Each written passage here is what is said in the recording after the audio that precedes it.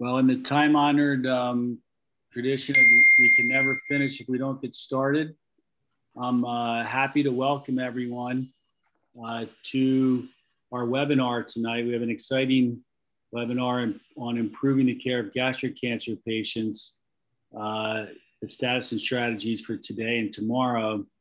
And this is part of our ongoing series focused on patient-centric surgery in the 21st century, improving cancer care delivered through minimally invasive surgery involving the different organ systems. And this is done in conjunction between SAGES, SSO, SSAT, and the American Cancer Society for the gastric cancer. We're excited to have a all-star cast, as I said, and our focus is really how we can do better by our cancer patients with less invasive surgery.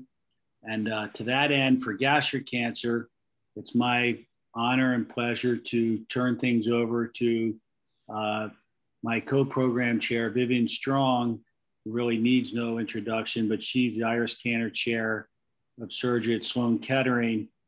She's a full professor and associate dean at Cornell Medical College. And she, as you know, is a world expert on minimally invasive gastric cancer and is going to take us through today. Vivian? Thank you very much, John. And once again, I would like to welcome all of you who are joining our special webinar this evening, focusing on improving the care of gastric cancer patients. As a surgeon at Sloan Kettering, my special focus, both clinically and research-wise, is gastric cancer. So that really makes it a distinct pleasure to host this joint webinar along with our co-sponsoring societies that John mentioned. I'll be moderating the session along with my co-hosts, John Marks, and also Dr. Naru Ikoma, who you see on the screen here. He is an assistant professor of surgery at MD Anderson Cancer Center and has expertise in gastric cancer and MIS approaches. So the three of us will be moderating. As John already mentioned, we have an all-star lineup of hand-selected speakers for you, and our plan is to have each of them go through their talks. We'll save questions until the end, where we're hoping to have enough time to do a nice open panel discussion, and then we'll try to answer as many questions as we can from the chat and by email as well. So with that, let me have John introduce our first speaker and get things started. Great. So our first speaker, we're excited to have and honored to have Dr. Bill Kantz, who comes to us as the academic, the Chief Medical and Scientific Officer for the American Cancer Society. And he's going to be speaking to us about screening as the ultimate in minimally invasive surgery and how this fits into MIS gastric cancer. So Bill, take it away. All right.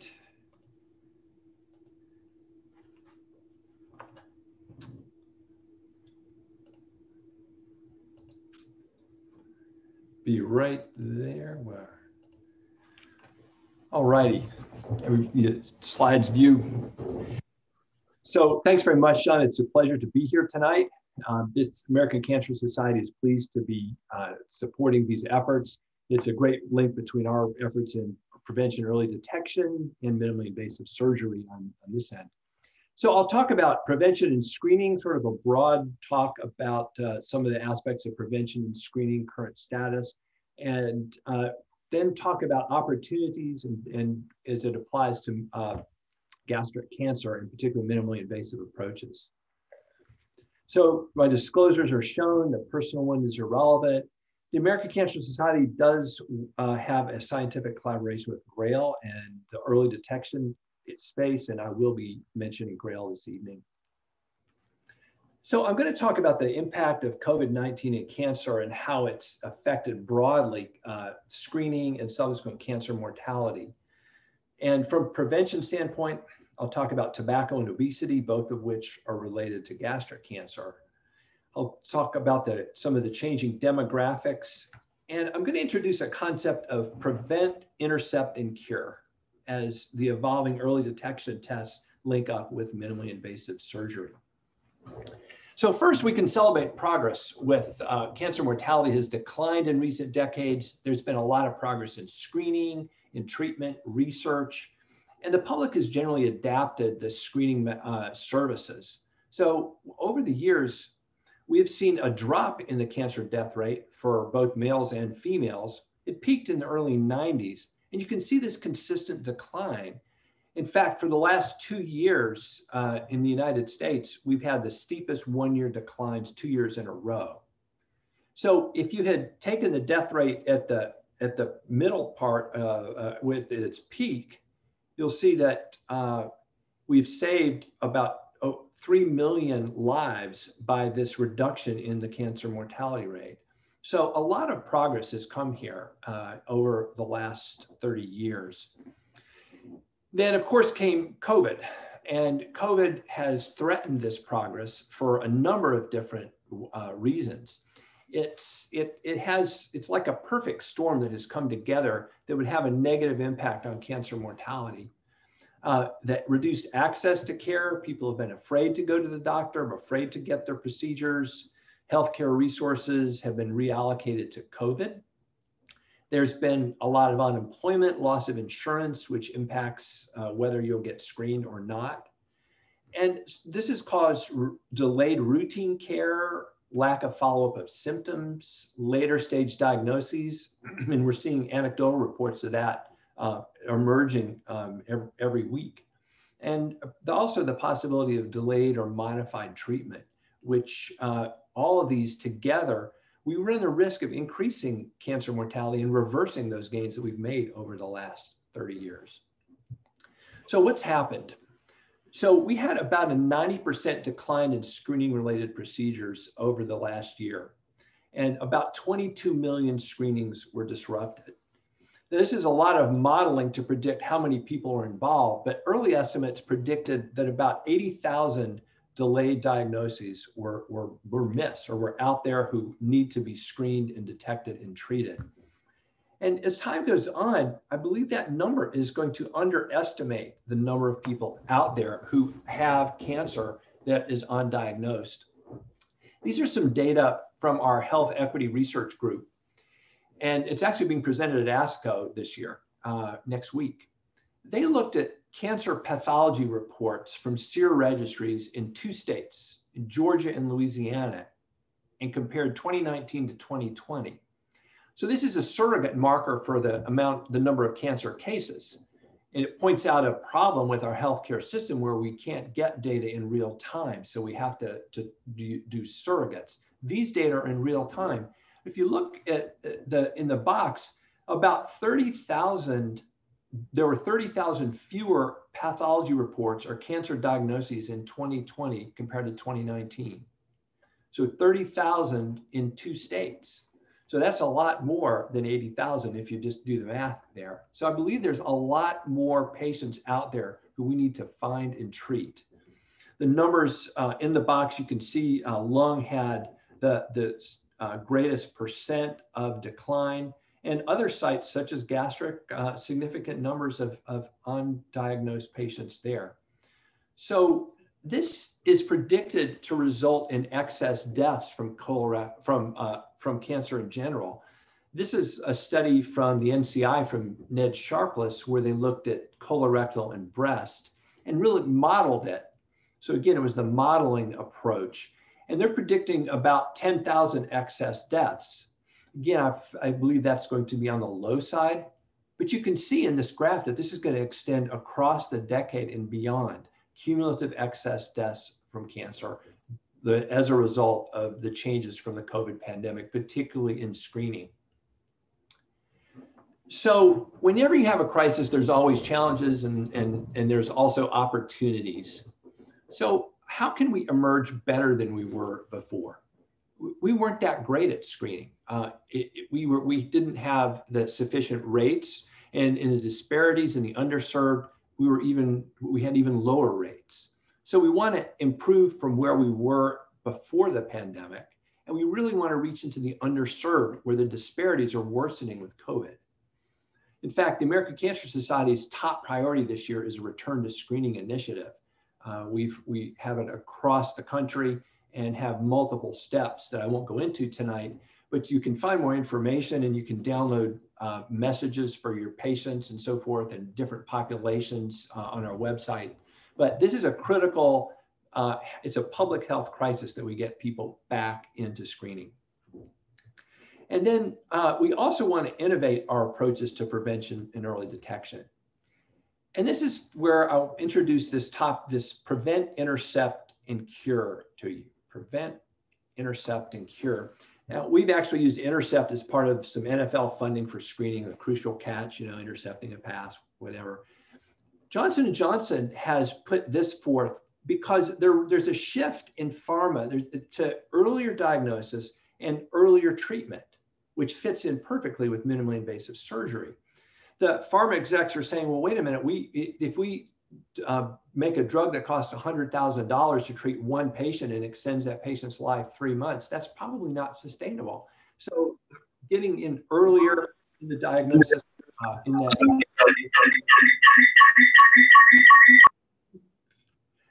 so making earlier diagnoses are really critical. So prevent, intercept, and cure. So let's talk about prevent first. What's the number one thing you can do to prevent cancer? Don't smoke. So tobacco is at the top of the list.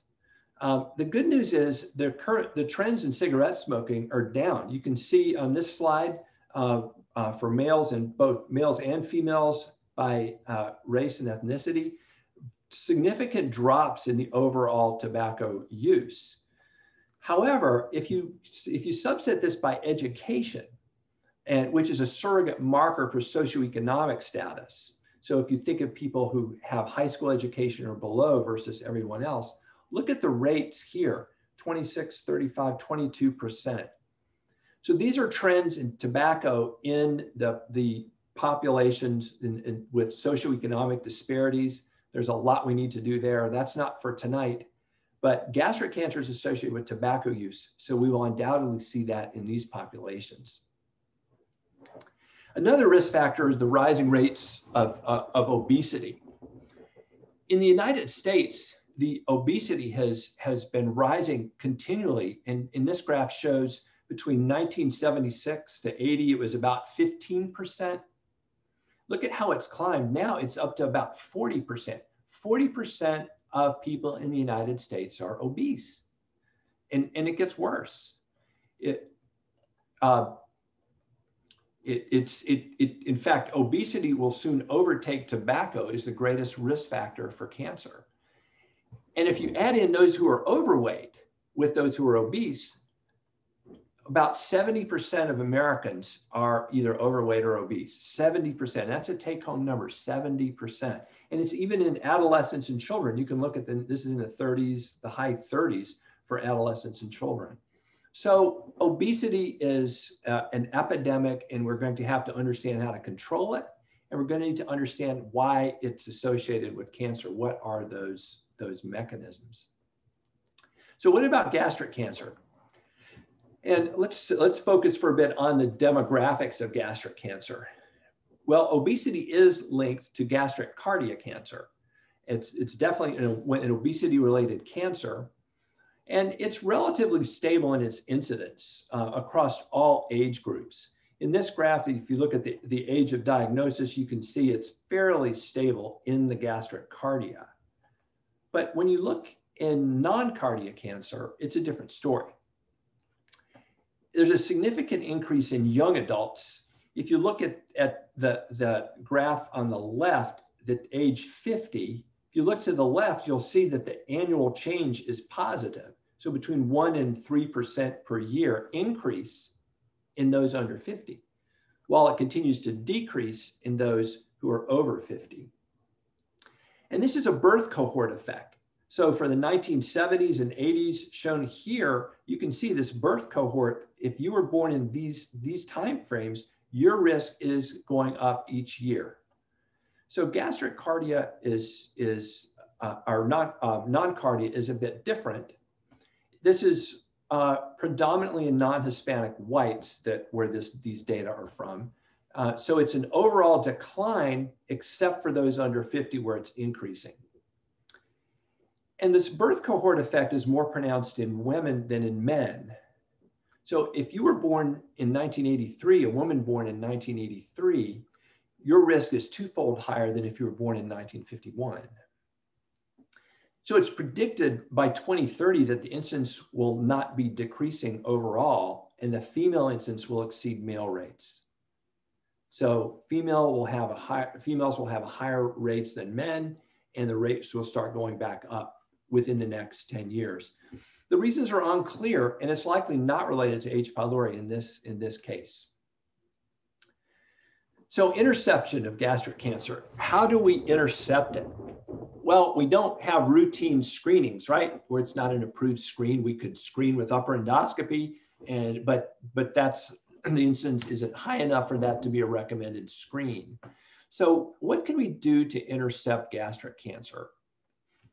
And I believe the answer to that is in blood-based cancer diagnostics, the evolving multi-cancer early detection tests, or MCEDs. You're going to hear a lot about these. In fact, one's about to be approved very soon, probably this week. But this is where you go to your doc, you're getting your physical, whatever, you go down the hall to the lab, you get your blood drawn, you'll get a tube drawn for the MCED, which will look at a variety of cancers, up to as many as 50 cancers in some of these tests, and will predict whether you have a cancer.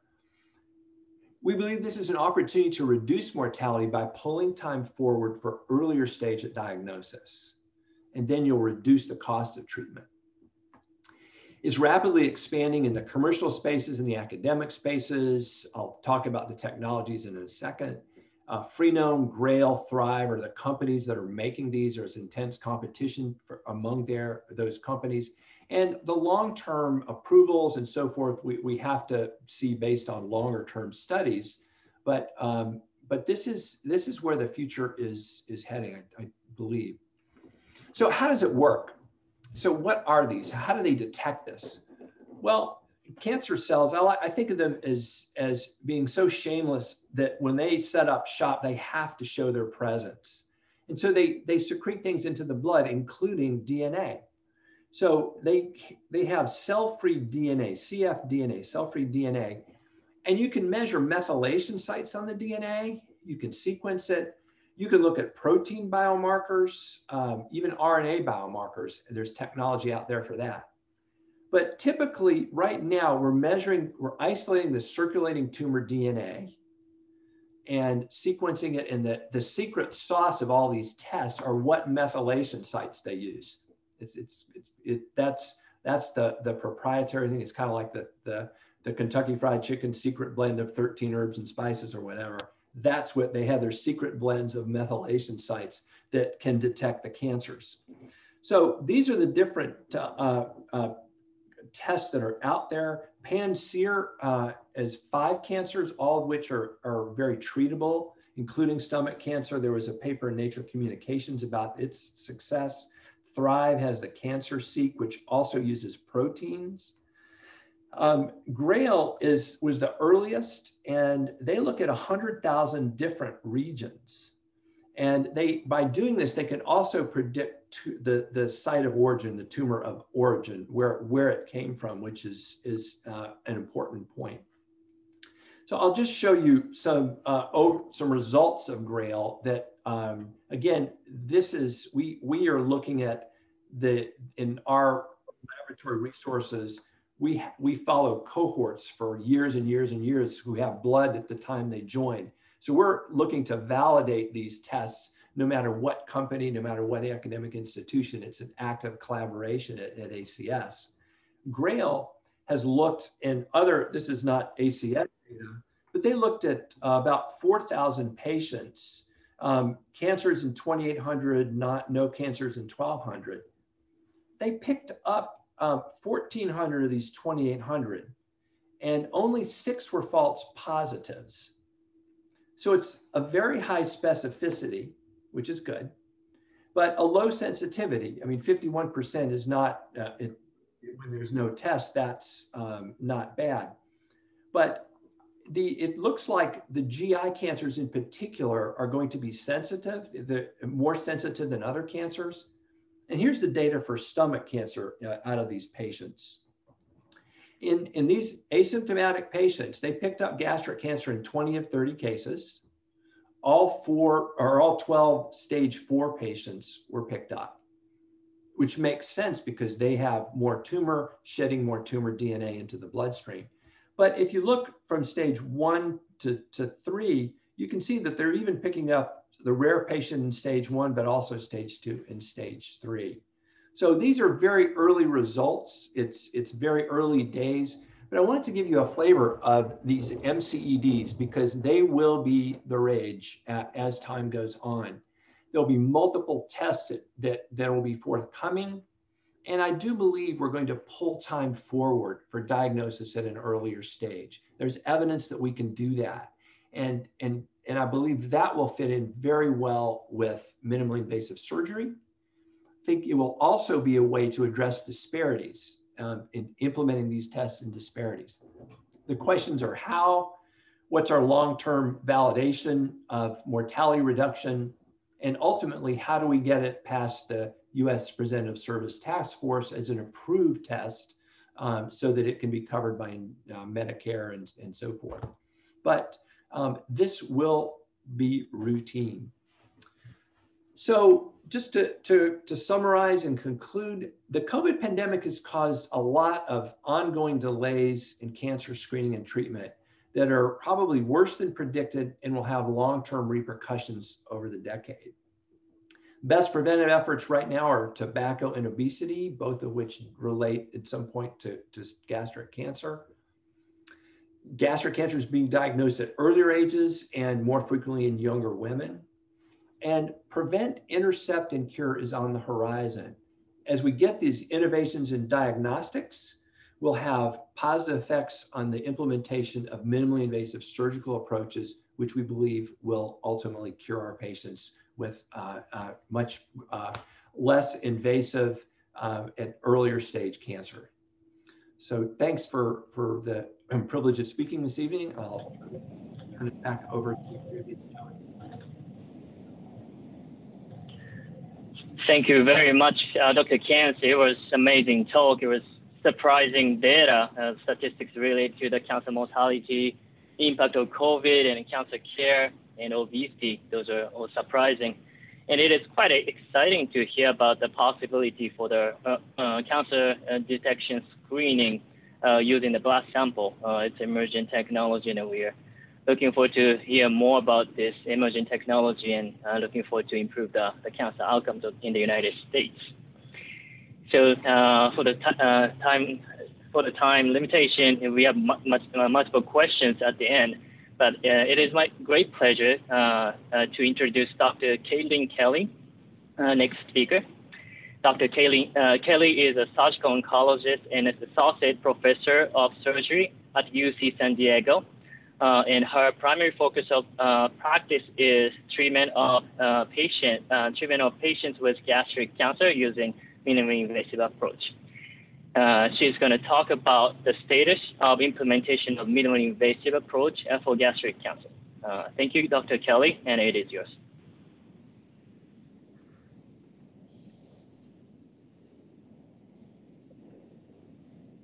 Thank you for the introduction, and thank you to the entire committee for the opportunity to participate in this session. And I agree that was an excellent first talk. I'm going to try to share my screen now.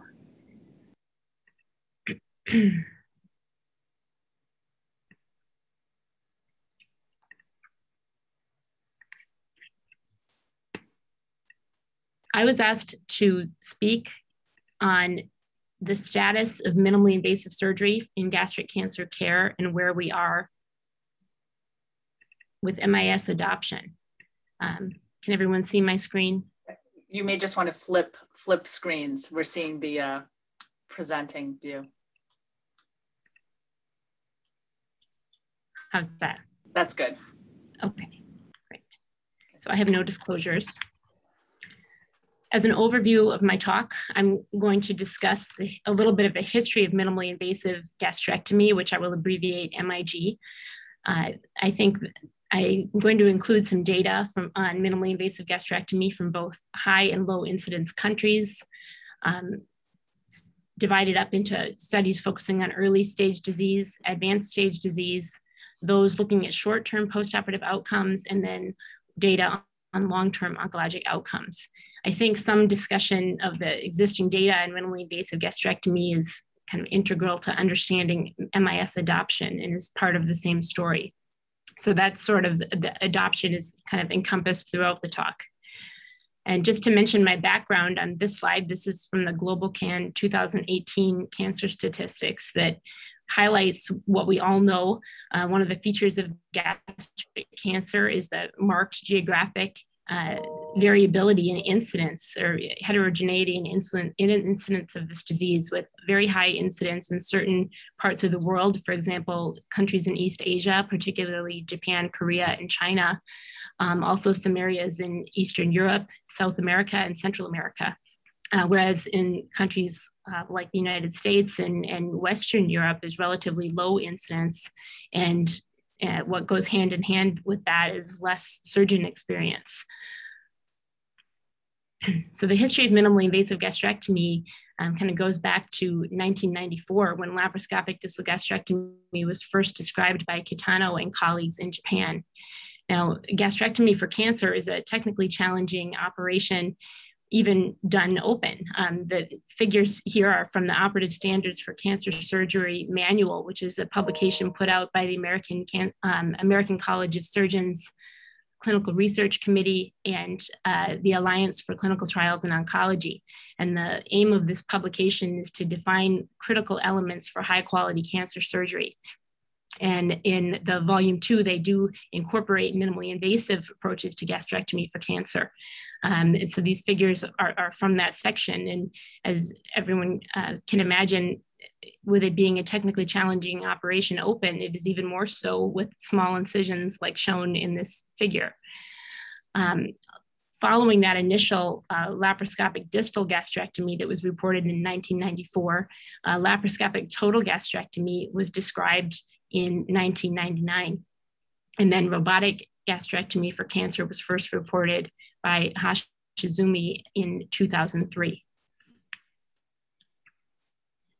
Again, now this slide summarizes a retrospective study that was published following that initial report of laparoscopic distal gastrectomy in Japan. This study, the fact that it was published at all, highlights the very rapid adoption of minimally invasive gastrectomy in Japan.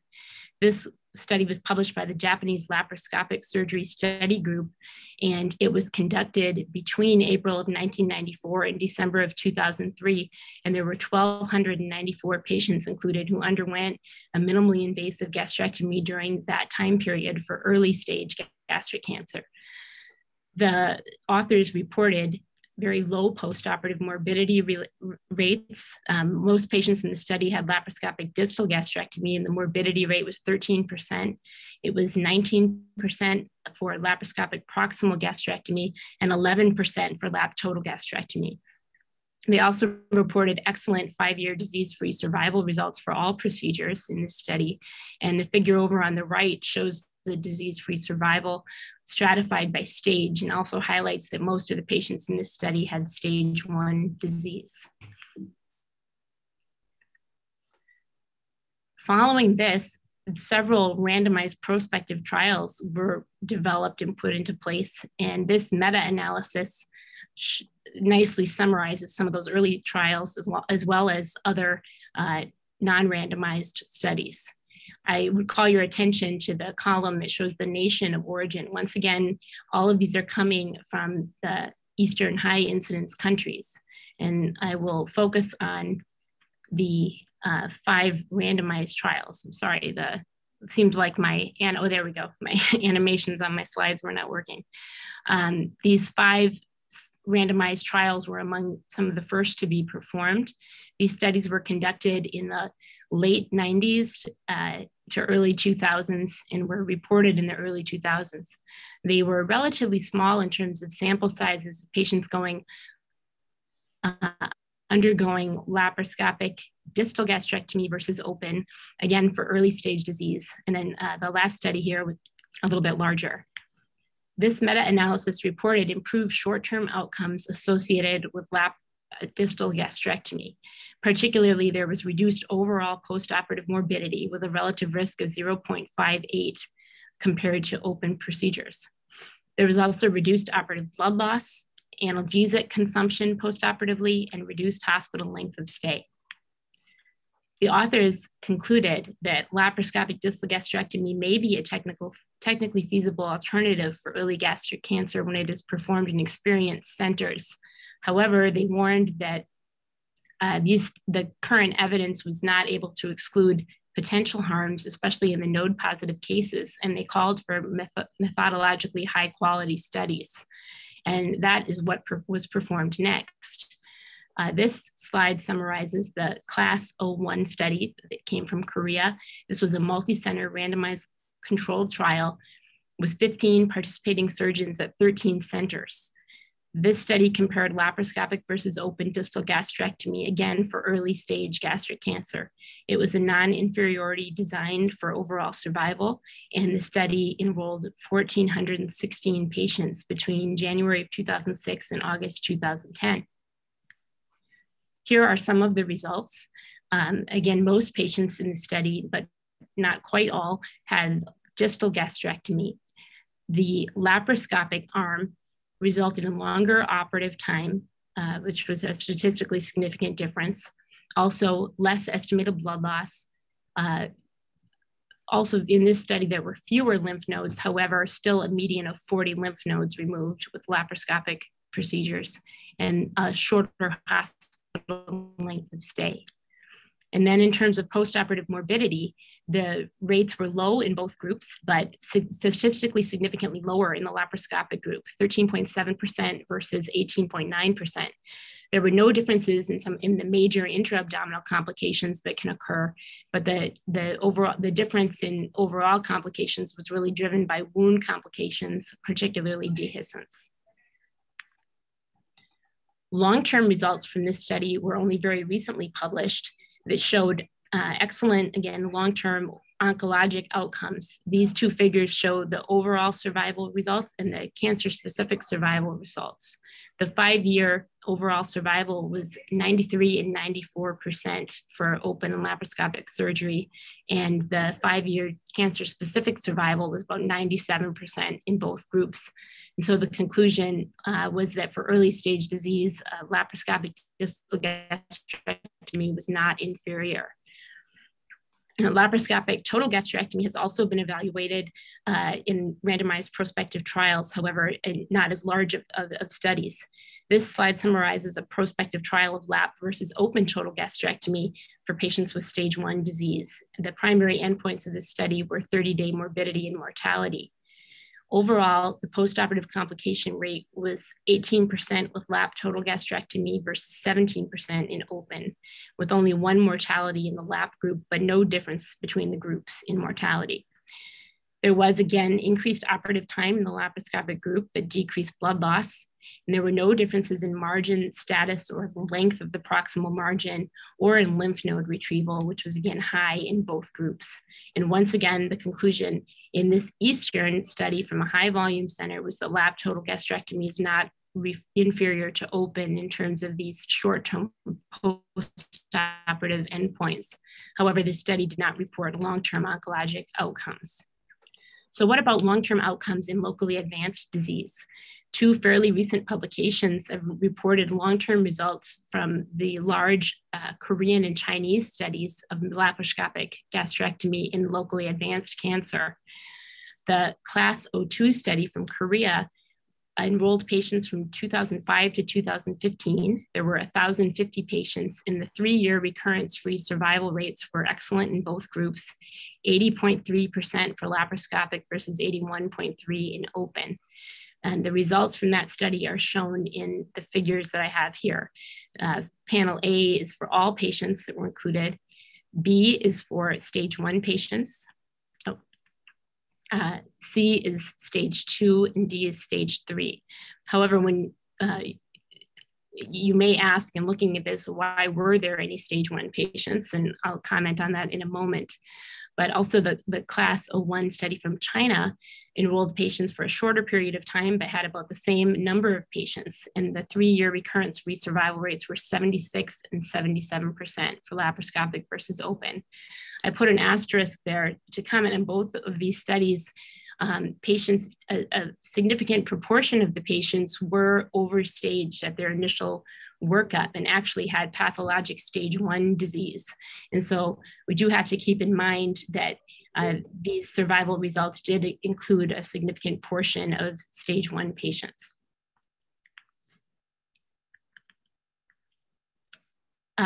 So where are we with data on minimally invasive gastrectomy in Western countries? As has been pointed out somewhat in the previous talk, and I think something we will discuss a lot today, is the differences in presentation in the disease in Western and Eastern countries, or in, I should say, high incidence versus low incidence countries. Gastric cancer has a relatively low incidence in Western Europe and the US, with approximately 20 to 21,000 new cases per year in the US. And differences in presentation also exist, such as higher BMI, greater incidence of proximal cancers, and with patients coming with more advanced disease at presentation because of the lack of any screening modalities currently. And this study is a meta-analysis that compared minimally invasive and open gastrectomy for gastric cancer as performed in Europe.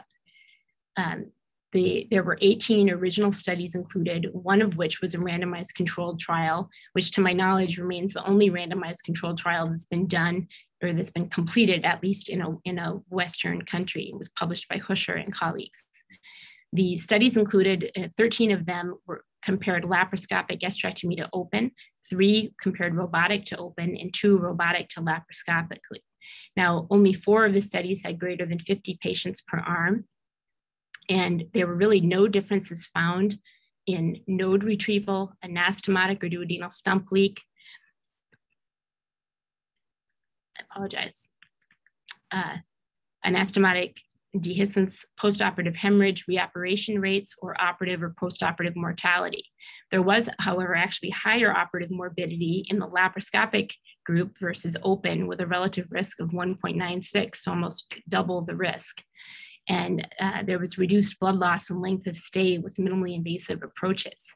Now, just as an observer interpreting this data, the higher morbidity in the laparoscopic group in lower incidence or less experienced surgeons performing the studies, one might interpret it that the reason for the higher morbidity is less experience with the procedure.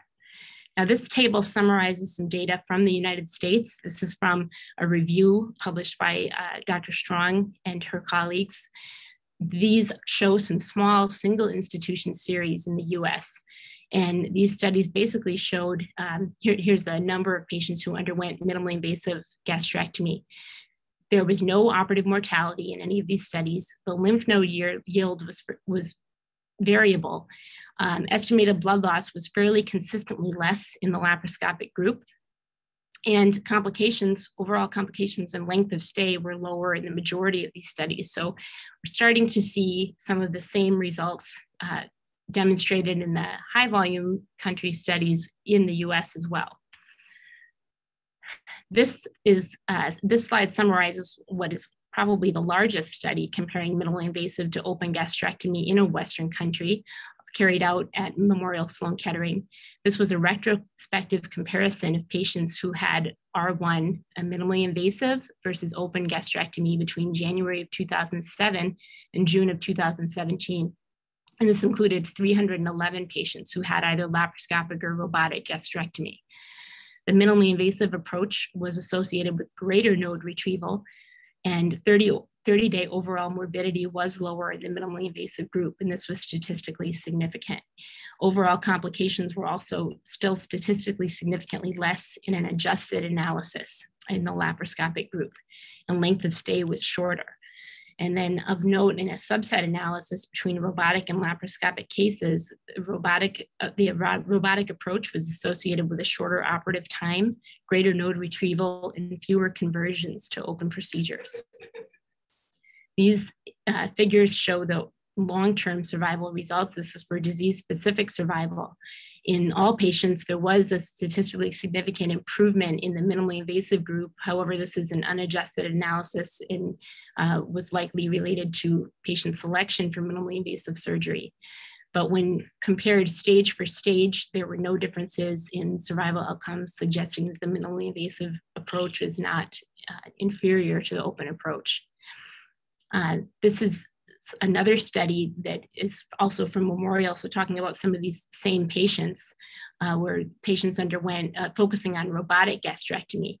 And something I thought is interesting about this study is that this is a scenario where robotic gastrectomy was offered broadly to patients with gastric cancer.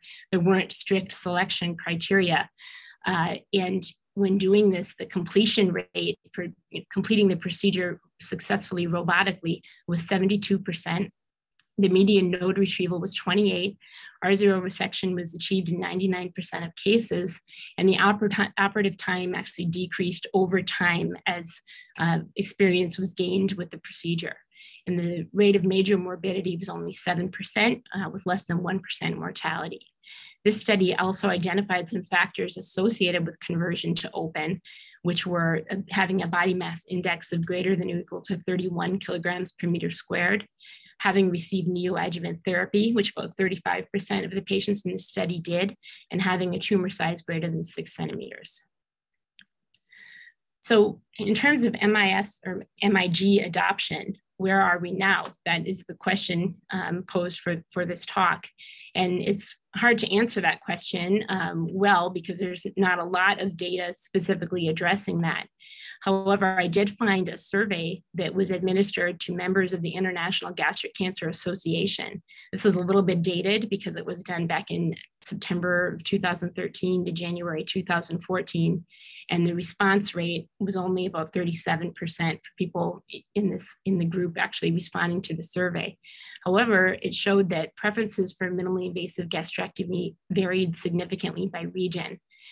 The first figure here is from Asia, which most of the responding surgeons were from Asia. And you can see in the black bars show those who prefer minimally invasive gastrectomy. So for distal and early cancers, that was strongly preferred. As I showed, most of the data is for patients undergoing distal gastrectomy for early stage disease.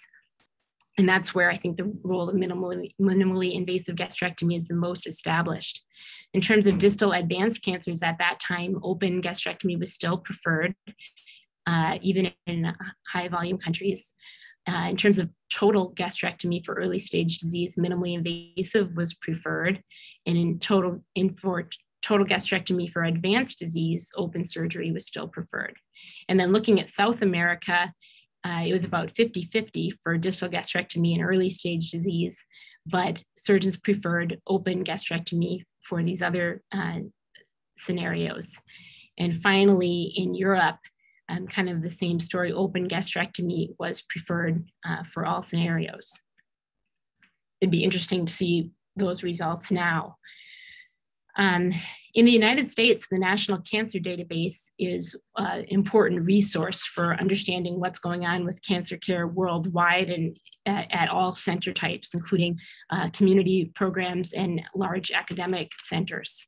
The National Cancer Database is a hospital registry database that's collected at over 1,500 Commission on Cancer accredited sites, and it is thought to, the data in it is thought to represent over 70% of the newly diagnosed cancer cases. What recent studies using the NCDB have shown is that approximately 20 to 23% of gastrectomies for cancer are being performed minimally invasively in the US. I will comment though that with the NCDB, the data on whether the surgical approach for a gastrectomy, whether it's being done open or minimally invasively, only started to be being collected in 2010. That's nearly 30 years after laparoscopic gastrectomy was first described, again in Japan. But current data from the NCDB does also show that minimally invasive gastrectomy is increasing over time. And currently, it is more often performed at academic centers and on patients with private insurance and earlier stage disease. Going back to the operative standards for cancer surgery, which is again a manual that strives to define critical elements for high quality cancer surgery, the recommendation in this publication is that minimally invasive surgery is recommended as a suitable alternative to open surgery for cases including but not limited to early and distal cancer, and that minimally invasive gastrectomy for cancer requiring total gastrectomy can be recommended when a surgeon's expertise is adequate. And finally, robotic surgery for gastric cancer has been suggested to be non-inferior to laparoscopic, and the robot may provide surgeons who are less experienced with laparoscopy with the ability to safely perform high-quality gastrectomy for cancer. In summary, the data are by far most abundant from Eastern countries. However, Western studies, particularly at higher volume centers, have shown some of the same results as shown in the Eastern studies. And studies reporting long-term outcomes show no differences in recurrence-free or disease-specific or overall survival for distal gastrectomy in early stage disease. Long-term data for advanced disease are not as established, but also suggest no differences. And minimally invasive gastrectomy is a standard practice and preferred in high volume Eastern countries. Adoption remains slower, but it's increasing in low volume countries. And these are just some images from our team performing a lap gastrectomy here. So thank you, and I think we're saving questions for the end. Yeah, thank you so much, Caitlin. What an outstanding talk. And I'd like to point out that a few of the large randomized prospective studies from the East were partly accomplished by Dr. Woo-Jin Young, who's going to be our speaker a little bit later in the hour. So I want to go right on to our next talk since we're running a few minutes behind. And it's my distinct pleasure to introduce Dr. Josh Dada, who is the Assistant Professor of Clinical Surgery in the Department of Surgical Oncology at the University of Miami in Miami, Florida. He's also a recent graduate of our program at MD Anderson, was one of our superstar fellows, as Caitlin Kelly also was a few years prior. And we have the pleasure of having him speak today on the topic of hurdles of MIS adoption. So Caitlin has, Dr. Kelly set up a nice segue for us to go right into Dr. Dada's talk. Go ahead, take it away. Thank you, Dr. Strong. Can everybody see my slides? Yes, we can see them. Great. So thank you to the moderators, Dr. Strong, and for the societies for giving me the opportunity tonight to talk about this. So I've been tasked with talking about hurdles to adoption of minimally invasive gastrectomy, and for this talk, I have no relevant disclosures. And I do have one comment that I'm a strong proponent of minimally invasive gastrectomy, even though I'll be talking to you about the hurdles that are associated with the adoption of such a technique. So this is my outline. I'll define the central problem, and then I'll talk about some of the etiologies of why there are so many barriers to the adoption of minimally invasive gastrectomy in the United States in particular. And then eventually, it's not all doom and gloom. I'm going to give you a flavor of some strategies to mitigate some of these hurdles to MIG adoption. So the central problem is something that all of us recognize. As Dr. Kelly mentioned, there's increasing evidence to suggest that minimally invasive gastrectomy is safe, and it's associated with similar short-term and long-term oncologic outcomes compared with open gastrectomy. But as we have also recognized, an overwhelming majority of that data is really from the East, and it's unclear whether that vast experience from Asia can be extrapolated to at least US patients for several reasons that I'll talk about. Accordingly, as Dr. Kelly alluded to, the adoption of minimally invasive gastrectomy in the United States has been particularly slow.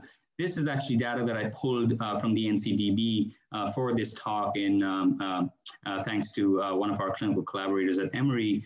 And this actually looks at the percent of patients that actually completed minimally invasive gastrectomy. And as of 2017, only 12% of the cases were actually being completed without conversion to open, where the vast majority of cases were still being done open in the United States. Now, as she also mentioned, this is not a population-based registry, but it does capture over 70% of cancer cases. So that's a stark reality.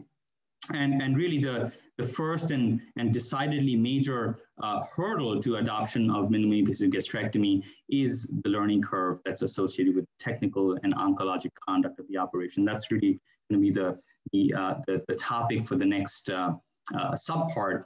And I'm going to juxtapose the learning curve that we have learned from studies in Asia with the uphill battle to achieve such learning curves, given the volume issues and some of the physiologic and biologic considerations I'll discuss in a few minutes. So for what is considered to be the most straightforward minimally invasive gastrectomy, that is the minimally invasive distal gastrectomy for early gastric cancer, the early experience from Asia estimates that the learning curve is anywhere between 40 and 90 cases. This is an often cited study that examined a single center experience with over 350 laparoscopic distal gastrectomies, and they tabulated operative time and estimated blood loss as a metric for operative proficiency, which I guess you could debate, but they looked at 12 sequential groups of 30 cases. And as you can see from the figure, the learning curve, which was calculated by a conventional cumulative sum method, was estimated at 40 to 60 cases. Now, this is for laparoscopic distal gastrectomy for early gastric cancer. This is another often cited paper from a prominent Japanese group reporting on 100 laparoscopic distal gastrectomies between 2000 and 2006. And as you can see from the table, it also took this group an estimated 40 to 60 cases for operative time, blood loss, and lymph node harvest arrival, and then subsequently eclipse open distal gastrectomy. So keep that number in mind. The learning curve for minimally invasive total gastrectomy may be even more daunting. In the largest series examining this specific question, operative time and estimated blood loss were tracked in 256 cases between 2003 and 2012, and in 10 sequential groups of 25 cases, and using the same methodology. And if you look at the actual data, the authors estimate that it would take 100 laparoscopic total gastrectomies for operative proficiency. Now, admittedly, the learning curve with robotic gastrectomy is likely faster compared with laparoscopic gastrectomy for both distals and totals. But even if this number is 30 for distals and 50 for totals, just imagine what those numbers mean for even a high volume US gastric cancer surgeon who may on average perform fewer than 20 gastrectomies for cancer per year. And it's really a matter of arithmetic. If you don't have enough cases favorable for minimally invasive gastrectomy, the learning curve is just going to be prohibitive to achieve. Here is a joint point regression analysis from the SEER database of cases with localized and regional gastric cancer per 100,000 of the US population. So you heard Dr. Kelly say that there was 21,000 cases in total, but if you really look at the patients that are amenable to surgical intervention, that number is really about 10,000. And this incidence pales in comparison to other regions of the world, namely Asia and Latin America. These are data from a recent Lancet paper documenting the global burden of gastric cancer. And you can see where North America ranks in terms of gastric cancer incidence compared with Asia and Latin America. And I pulled these data from the NCDB for this talk, again, thanks to our collaborator, Emery. And this graph shows the number of gastrectomies, regardless of whether it was performed open or minimally invasive, performed at every hospital on average every year between 2011 and 2017. And there are about 1,100 to 1,200 institutions that contribute data to the NCDB. So you can look here, between 2011 and 2017, the average number of gastrectomies per year, per institution, hovers around 7.5. So again, just playing the math teacher here, and I admittedly hate math. If we accept the learning curve numbers that I showed you earlier, and if every case at every hospital in the US were done minimally invasively, which is still a stretch, it would take 5 years to achieve proficiency with distals and 13 years to achieve proficiency with totals. Now, I understand those numbers are not going to be same in 2020 as they were in 2019 and 2009, but those are some daunting numbers. And that is assuming, and it's a big assumption, that every case would actually be favorable for minimally invasive gastrectomy, which dovetails nicely into my next point regarding the hurdles to adoption, which has to do with patient selection for minimally invasive gastrectomy. So as you heard, in addition to fewer available cases, patient selection is relatively unfavorable in the United States, given the increased presentation with more locally advanced disease, proximal tumors, as well as a significantly higher average BMI of the US population, as you heard Dr. Kantz mention. As you well know, presentation with earlier disease in the East is due to more robust screening protocols and higher incidence of disease. And patients in the US overwhelmingly present with more locally advanced disease compared with early stage disease. This is our data from the University of Miami, where we see a large volume of patients from the Caribbean, Central and South America, where gastric cancer is endemic. And while these data are likely a little skewed because the University of Miami and Jackson are truly a safety net health system, it is also true that a majority of these cases, nearly 90% of patients who present at our institution present with locally advanced gastric cancer, and many of these are bulky tumors, are not the best suited for our minimally invasive approach. In addition to presentation at more advanced stages, patients with gastric cancer in the United States present disproportionately with proximal tumors, as you also heard earlier in this session. Based on the SEER data, the incidence of cardia and gastroesophageal junction adenocarcinoma has risen 5-fold in the last 2 decades, while the overall incidence of distal cancers has decreased somewhat. Now, these proximal tumors obviously would require total or proximal gastrectomies, with the incident issues with the minimally invasive platform that I mentioned earlier with that operation. Another major obstacle to the routine application of minimally invasive gastrectomy is the staggering burden of obesity that you also heard about earlier. And I'll give you some data here to talk about its tangible impact. This is an obesity map from the CDC, where you can compare the rates of obesity in North America vis-a-vis Asia.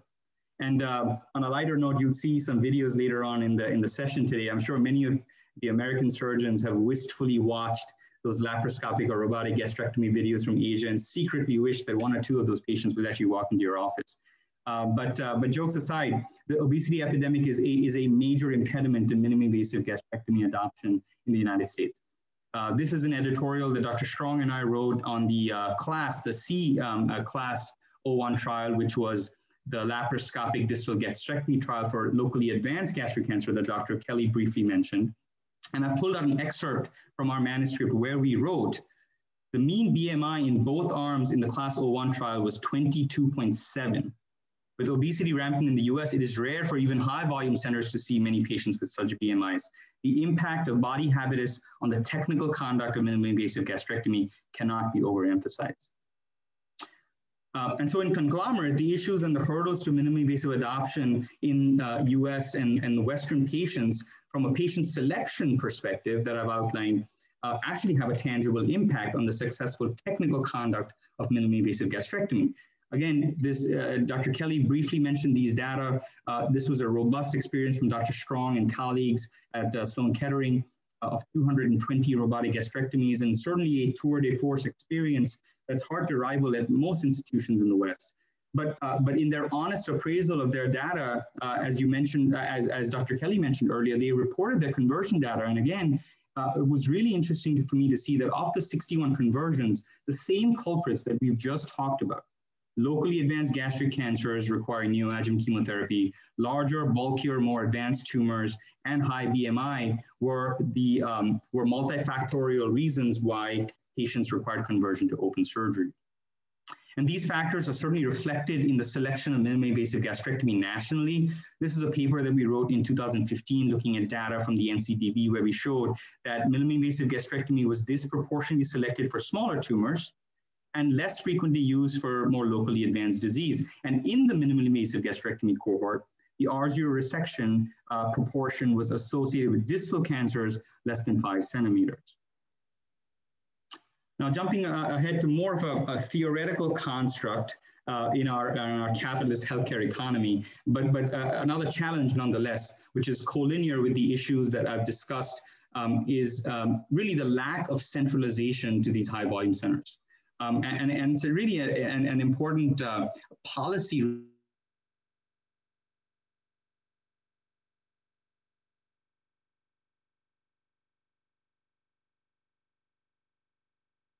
strongly as we try to optimize our outcomes for our states is less than 8. And a majority of those resections are actually performed disproportionately in low volume hospitals. there are actually data supporting that centralization of gastric cancer to high volume centers may actually not only increase the utilization of minimally invasive gastrectomy, but also improve surgical quality. So there was a Dutch study that showed that centralization of care to high volume centers increased the rate of laparoscopy for gastric cancer resection from 6% to 40%, decreased blood loss, increased the proportion of patients that had more than 15 loads harvested and examined by pathology from 21% to 93%, and decreased stay. Again, the utilization is really hard to say this legitimate hurdle to the widespread adoption of minimally invasive gastrectomy in the US. And finally, a few moments on infrastructural and training related challenges.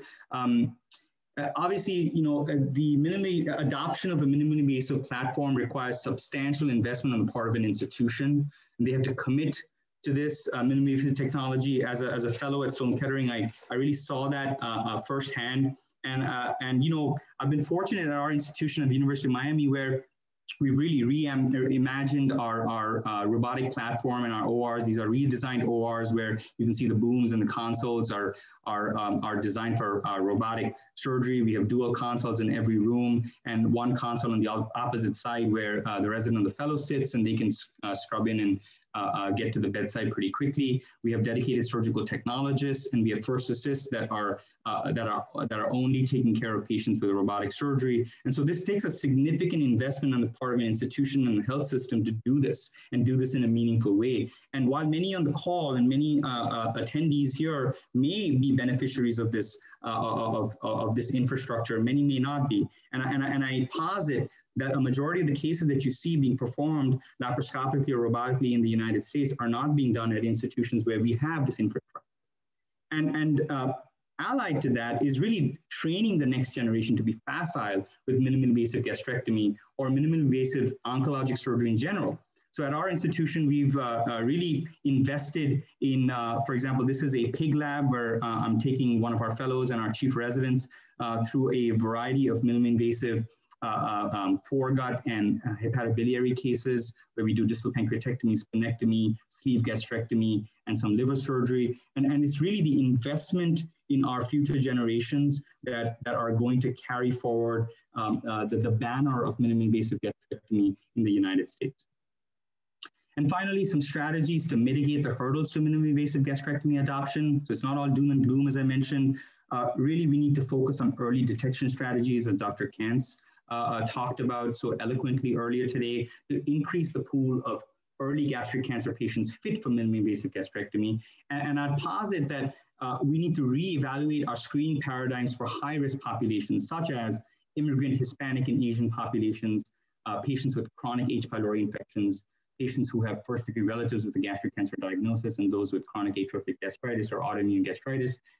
And just like forums like this, we need to promote a culture of collaboration and partnership, not competition. When we get into these micro ecosystems of our healthcare system, people are squabbling over certain cases and competing over volume. But it's really forums like this that promote collaboration and help us overcome some of the hurdles that we have to the adoption of minimally invasive gastrectomy in a broad sense. And part of that is to partner with industry, obviously maintaining healthy skepticism in that realm, but certainly there's a bi-directional mutual benefit there, not only to improve the training of our next generation, but also to overcome learning curve issues. And then I am not an expert in this at all, but maybe we should think about compensation structures to reward innovation and patient-centered outcomes. With that, I'll end. Thank you very much. I'm just going to leave you with some slides here. This is the University of Miami campus, and this is our South Beach, and they're equidistant from my house. So I welcome each and every one of you to Miami and the University of Miami. Thank you very much, Dr. Datta. It was a great talk describing difficulties in implementation of MIS practice for gastric cancer we all share in the United States. And the implementation of the MIS approach is particularly challenging in cancer centers. I really hope we can have a discussion later if you have time at the the session. So let me introduce next speaker, Dr. Yang-Gi Wu. I hope she is. She had the connection issue earlier. No, you guys are blocked. Can you unlock my video? Because the host is not letting me open it. It says unable to start because host stopped it. Okay, so while we are preparing for slides, let me continue to introduce her. Dr. Wu is a surgical oncologist and associate professor and director of gastroenterology minimally invasive therapy program at City of Hope Cancer Center, with her special expertise in MIS gastrectomy for gastric cancer. She's going to give us a talk about technical aspects of the laparoscopic, class, but mainly robotic approach for the gastric cancer. Thank you, Dr. Como. Thanks to the leadership of SAGES and SSO, NASSAT, as well as the American Cancer Society for allowing me the opportunity to speak today. I was given the topic technical comparisons and pearls of gastrectomy for cancer, but I had to cross out laparoscopy, as most of you know that I don't perform laparoscopic gastric cancer operations except for GIST and maybe a diagnostic lab. So I'm going to be speaking mostly about robotics today. So I bring you greetings from Southern California at City of Hope. These are my disclosures. When I am not operating, I am looking for cures for gastric cancer. I'm part of the Stand Up to Cancer Interception Grant team and a part of the advisory group for Hope for Stomach Cancer and Devi's Dream Foundation. So almost 100% of my time is dedicated to our gastric cancer patients, both in practice as well as in research. So for all that we do for our patients so that no more lives should be lost to this disease. Within the context of talking to you about tips and pearls, we can't get away from the fact that this is a cancer operation and it should be centered in a comprehensive cancer care model. And that minimal invasive surgery that I'm going to talk about today falls into part of innovation and the tools that innovation and technology provides for us. And so how we use those tools, and we heard a lot about the evidence and the hurdles and the critical evaluation that's been going on, but how we overcome those and apply it for adoption for the best outcome of our patients is sort of our goal. And I'm going to share with you a success story of at a high volume gastric cancer center at City of Hope in the United States, where we do perform minimally invasive surgery for almost all of our gastric cancer patients. So at City of Hope, we treat about 150 patients diagnosed with gastric gastroesophageal junction. We have a multidisciplinary team. So if you see the pictures on the top, they are surgeons and surgical oncologists, and Jay Kim is a thoracic surgeon. We do combo cases for the G junction tumors. 65%, like the other presenters before me said, are resectable cases, but they're locally advanced at stage most of the time. And I have the luxury of living in Southern California, where there is a very mixed group, a high volume of Asian American and Hispanic Americans. At least actually at 1/3 of our patients is Asian American and 1/3 is Hispanic. And we do see the patient population that you talk about, that's BMI of 22, and NICE, the other spectrum, BMI of 39. So robotic surgery for all of the surgeons at City of Hope actually is the MIS of choice. And I think this is because the history of where we are at City of Hope, there's been more than 10,000 robotic cases performed overall. So the culture of innovation that's actually supported by our chair is here. So this is just a snapshot of the experience at City of Hope over the past 8 years. Radically resected gastric adenocarcinoma, including G junction tumors. Robotic approach has been about 80%. And as you can see, there's a fairly even distribution between proximal and distal cancers. And so most of these are done by patient surgeon selection, and our open conversion rate is 1.3%. I'm not going to dwell on this because I think the data has been reviewed very, very carefully and more thoroughly prior. But essentially, I believe that robotics for gastric cancer, based on all of the available data, is safe and feasible and oncologically sound. And obviously, there's more data to come, but benefits of robotics over laparoscopy for gastric cancer are emerging. And it is perhaps to overcome the shorter learning curve, the improved D2 lymphadenectomy, and the ease of integration of new technology, which is going to be very important for cancer and targeted therapies. And so this is data for robotic surgery for advanced cancer, which is supportive, that is non-inferior than laparoscopy or open, perhaps longer operative time and costly. And this is a study that shows that we reviewed neoadjuvant therapy patients that underwent MIS, a collaboration between my colleagues in China and City of Hope. And it really was, neoadjuvant therapy was not a risk factor for postoperative complications, but age and size of tumor was. And so I think it was presented before that laparoscopy has tailed off in terms of adoption, and so has opened, but between 2010 and 2014, there are rapid increases in the adoption of robotics for complex abdominal cancers, and I believe that this is to continue. But at the bottom line, surgical approach for gastric cancer is actually a surgeon's choice at this point. And based on patient factors, tumor characteristics, and surgeon training and experience, I think we can only provide our patients what we are able to do. So personally, because of my training that I had in Korea, where there was really high volume, where I learned open laparoscopy and robotics, it's been able to offer all of these to our patients, except I don't do laparoscopy. And I prefer robotics for the medically fit, for the advanced, and those when I don't have a skilled assistant.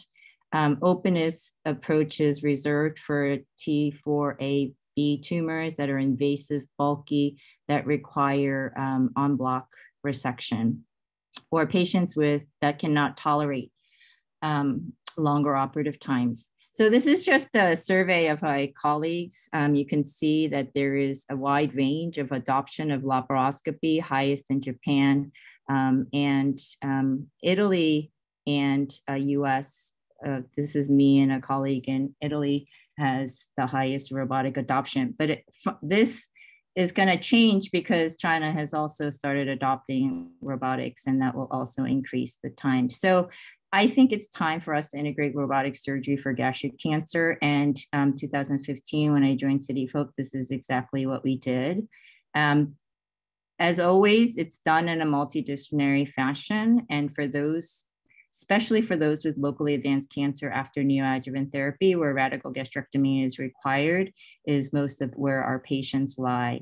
And so we talked about patient selection. Yes, when it's an initial robotic operation, I advise that you pick the younger, healthier patients who can tolerate longer operative times, the earlier stage of disease.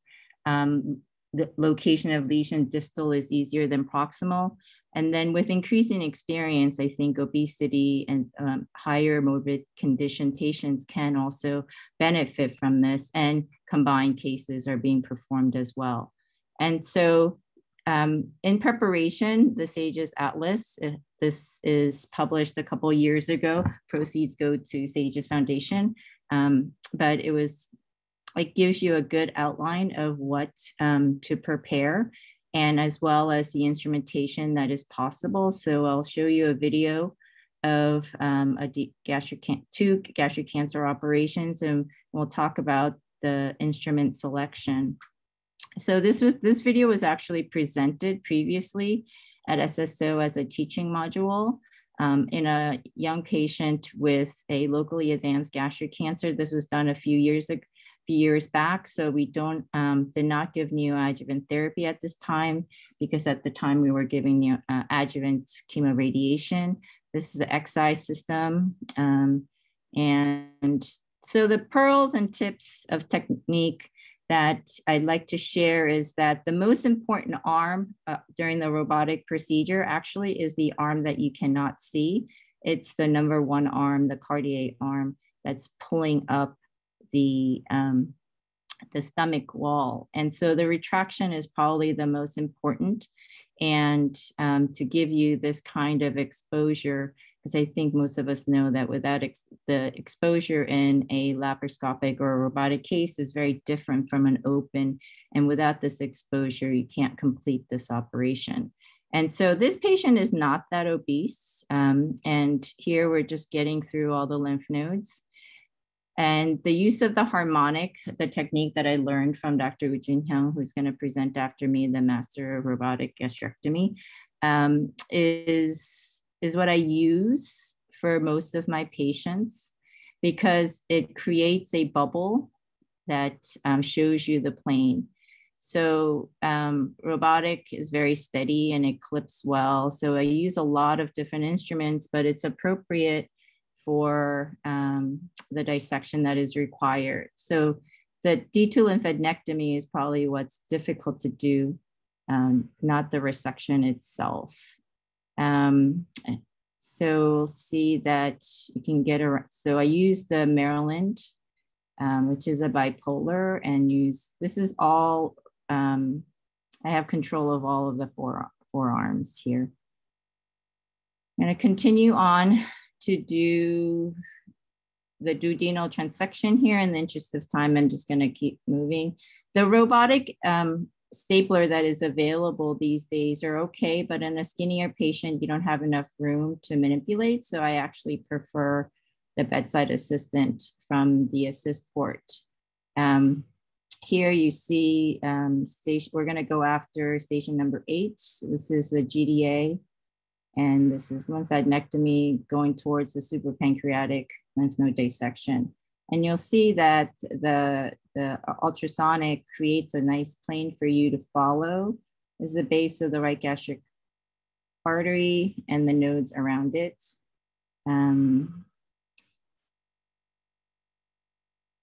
And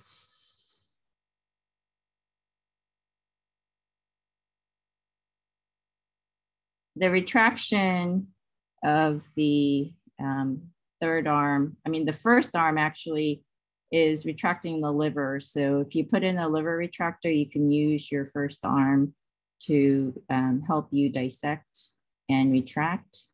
There's a node on the common hepatic, the node that you see all the time when you do a Whipple, but it's also there when you do a gastrectomy. It's part of the N2 lymph node station. And this is number 12. You can see that it's along the proper hepatic artery, and you'll see portal vein coming up on the other side. That's when you know that you have completed the 12A. This is along the common going towards the celiac. Oh, sorry about that. Left gastric. So I was taught to put 3 clips on the left gastric, and I do, and I'll show you a little later why. I stapled a few of these and why I don't do it anymore. I clip them 3 times all the time now. So this is along the suprapancreatic nodal dissection, 11P, and this is so this here is lymph node station number 1 that is often missed by a lot of surgeons, but it's part of the D1 lymph node station. So at the end of your case, and when you're done with your D2 lymphadenectomy, you should be able to see your vessels and the portal vein and the head of your pancreas. Very difficult to do laparoscopically, so I do prefer the robot. And this is the resection. I'm going to skip this portion because I'll go get there again. So the outcome of the procedure was that the blood loss is very low, as you know. Operative time is longer. Patient went home on post-op day 6. She had a 6 centimeter circumferential antral mass, poorly differentiated. And we had a good number of lymph nodes retrieved, 74, and 8 of them were positive. I'm going to show you one more video. It's a total gastrectomy and a BM, actually, so this is a subtotal distal to show you that we actually see very thin Asian American patients in Southern California. This patient had a BMI of 20, and what we thought was an earlier stage cancer. So we did a robotic gastrectomy, but we also did a D2. And for those who drool over skinny Asian patients, we have a very thin young patient, but she did get a D2 lymphadenectomy because there was risk of nodal metastases. And what happened here is that even if you do the best operation possible, this patient had 21 lymph nodes out of 54 lymph nodes positive, and she was staged as 3. And she had no markers, actually. She was MSI stable, PD-L1 negative, HER2 negative, and P53 mutation negative, and at a very high risk of recurrence. So she went on to see our medical oncologist. It is expected that our patients, the median length of stay for our review on our ERAS study is 4.4 days. So the patients know that they will be going home around day 5. The next video and the tips is going to come from a total gastrectomy on a patient that is typical of America, asymptomatic, BMI of 34.5, found to have a CDH1 mutation. Ultrasound shows that she has a T1A-N1 cancer, which is fairly advanced. She went on to get neoadjuvant FLOT, and she underwent a XI robotic total gastrectomy with modified D2 lymphadenectomy. I used a technique that I learned from colleagues in China who do this laparoscopically called the complete mesocolic excision, which is, I think, will be more helpful when in a more obese patient to find the anatomic borders that's embryological. So obviously this patient is more typical of an American BMI and the challenges that we face. I prefer to use the vessel sealer here in this case. And actually the vessel sealer new machine is a lot faster, so it cooks much faster. But in this case, we're looking for the infrapancreatic border so we can find the left gastric mesentery. It's very difficult to do this, as everyone was speaking about, because it's hard to find anatomic borders and the depth of where the lymph nodes are. But I think using this new method that's been described by Dr. Gong and published, it's easier to find the borders that we need anatomically to be able to do a complete D2 lymphadenectomy. This is the base of the gastric left gastric papilloic vessel here that is going into the splenic. So following the fat planes and the anatomic embryologic anatomy, I think the borders of the lymphadenectomy can be performed easier. And so this video just shows you some techniques, and it's so important that your number 1 arm is retracting very well, because otherwise you won't be able to see anything here. This is the right side of the patient now. And I prefer the vessel sealer here over the harmonic because it seals a little bit better and gives you makes you feel a little bit like more in control. Looking through the planes, we are able to get to I think this is the right side of the abdomen, get to the right gastropapilloic vessels, but it takes a longer time. So the robotic case or laparoscopic case versus open, this is a lot longer to do this operation because you can't feel anything. You're just completely dependent on your eyes. Here we're looking for the base of the right gastropapilloic vein, which is going to go into the middle colic over here and the SMV at the head of the pancreas. And we're going to clip it here. So important to note that the arm that you don't see at all is the arm that's creating all your exposure. It's like the attending. The robot arm number 1 is your attending. And we're going to fast forward a little bit further, just to note that it's very steady. And I changed back to the harmonic because it's very hard to do a lymphadenectomy when the planes are being sealed by your vessel sealer. So some of the tips, we try not to break the node. It's very difficult not to break the node during the dissection. I learned to use a fenestrated instead of a Maryland. It helps you not to crush the node if possible. So in the interest of time, I'm gonna move forward.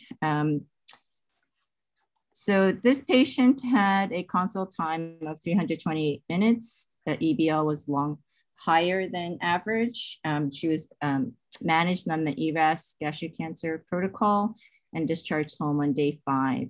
She had no lymph nodes positive after the FLOT induction therapy, and she had 46 lymph nodes retrieved. However, she came back with recurrence 32 months after this therapy, and she's on a clinical trial. So I'm going to move forward very quickly, and I wanted to show you one last video about considerations for intraoperative difficulties. And so there are absolutely things that you need to consider when you're doing this operation. Margins of tumor may not always be apparent, so send a frozen section all the time. Difficulty of minimizing tumor manipulation when the tumor is very big. So try to maintain a no-touch technique by not directly grasping the stomach itself and the edges. And one of the most concerning things is the risk of hemorrhage. And I want to show you a video of something that you can manage, but it is probably the biggest concern during an operation. So this is a middle-aged male patient with a locally advanced gastric cancer that's undergoing a robotic gastrectomy. So I made the mistake of stapling off the left gastric artery. And you'll notice here that it's being stapled and everything is going really well. And I move on to finish the operation and do the resection. And some of you may have seen this video before because I have presented it in Korea. But you notice that the stapler is undone, actually, completely. And so it's a little bit harrowing, especially when your boss walks into the OR. So to get out of this, again, I will never use a stapler across the left gastric, but we clipped it and stapled it. To show you real quickly. And it's always nice to be prepared to open when you can't. So you should have an open tray available at all times, just in case. So luckily everything went well and completed the operation robotically. So we need to be set up for any possibility of robotic disasters. And we actually have a robotic disaster plan in our operating room.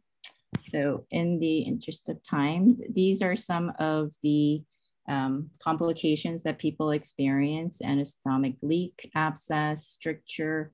Probably the highest is the EJ stricture from our circular stapling, delayed incisional hernia, duodenal sump blowout, internal hernia, mortality none. And we are studying our patients in our ERAS pathway, and we will soon publish our data. So in conclusion, road to mastery of robotic gastrectomy is possible in the United States, but it takes quite a lot of commitment and a lot of effort. There are training tools soon to come out, our mastery of complex abdominal cancers to help the trainees. You should train with pioneers and experts, many of whom are on this call. You should practice and improve on the simulator, and you can't say enough about in-person OR observations. You will never know what happens with that third arm if you are only watching the videos. And be at as many bedside assists for robotics as possible, whether it's for stomach cancer or for liver cancer or pancreatectomies, and then master the robot on the console. And in your free time, when you're out of the OR, partner with national and international partners on research to find a cure for cancer. So one study is for advanced disease. The Stand Up to Cancer team is looking for early detection methods, non-invasive for gastric cancer. And partnerships across borders and boundaries are welcome so we can find a cure for our patients. Thank you for your time. so much, Yankee. I know we're running quite behind, so sorry. Yeah, it's fine. So I want to hop right, really great talk. I just want to hop right into our last and final speaker. This is our international speaker. So we're very grateful to him. It's early in the morning for him in Korea. Dr. Woo-Jin Young, who is from the Yonsei University in Seoul, South Korea. He is the director of gastric cancer at Yonsei Center and the chief of the Division of Gastrointestinal Surgery. He's going to be talking to us about horizons for minimally invasive oncologic surgery, and we are so honored and happy to have you here. Dr. Young, please go ahead. Thank you, Vivian, and I'd like to thank to all the organizing committee members to make this happen. And I'm a little bit worried about that in my side. In Korea, we have some lags, so I hope my videos will play very well during my presentation. And these are my disclosures. And today I will cover these four things, but some of them was already covered by the previous speakers, so I will try to be very fast in the initial several presentations. In our country, Korea, we have done several clinical trials, and we are running several clinical trials also. And it was also presented previously. And as you can see here, that the first clinical trial, class 01, we show that the better in early postoperative outcome, but similar in survival. So in this study, we concluded that the laparoscopic surgery is comparable to open surgery with low morbidity. So in that study, we suggested that our trial strongly supports the laparoscopic distal gastrectomy as a standard treatment option. And in year 2018, in Korean gastric cancer treatment guidelines, says for clinical stage 1 distal gastric cancer, the standard treatment should be laparoscopic distal gastrectomy. And let me introduce our second study, which was class 02, quite recently published. But in this study, we were a little bit more cautious than class 1 trial. So we did very, very strict surgeon quality control before enroll the surgeons to the clinical trial. So we evaluate each surgeon's operative video, and only the surgeons who were qualified by the peers who have huge experience in gastrectomy can join the clinical trial, and they enroll the patient. So this study was published last year, and 2 years ago, we published our short-term outcome result. And then again, we found that the better short-term outcome in terms of morbidity. So we found less morbidity in laparoscopy, which was mainly local complication, which means that the surgically, it might be better than open surgery when it is done by the qualified surgeons. Here, we did a surgeon qualification study. And in the long term, there was no survival differences between the two groups. And we concluded that the laparoscopic distal gastrectomy for locally advanced gastric cancer, if we perform the distal gastrectomy with D2 lymph node dissection, provided the surgeons are highly skillful, the survival outcome will not be different between when we compared it with the open surgery. So in this study, we confirmed that, again, even for advanced gastric cancer, laparoscopic distal gastrectomy with D2 lymphadenectomy is comparable to open. And it could be a potential standard treatment option for locally advanced distal gastric cancer. So maybe in very near future, our Korean guideline will change their strategy to recommending surgical types for locally advanced gastric cancer when it is done by, when it is needed for the distal gastrectomy, maybe the laparoscopic surgery will be the standard option.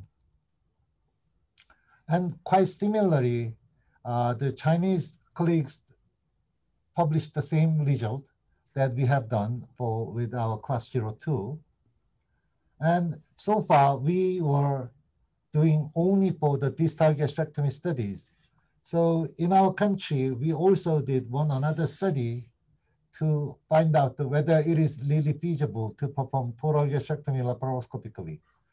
And in this study, we found it was quite comparable to that of the historical control of the randomized study, which was done by Western surgeons. So we were a little bit worried about that its generalizability, because as all of the previous speakers said that unlike to the Western patients, our Korean patients are relatively much thinner. That's why we were very happy to practice in our country. But this is a little bit different story to that of the stories which is practicing in the States.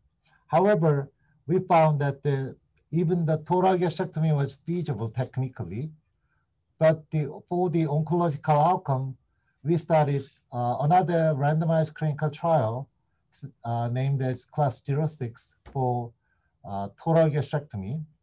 So in this study, we also did a surgeon qualification, and this study is a little bit different from the previous one, which was that in this study, for the first time in our country, we did intraoperative randomization.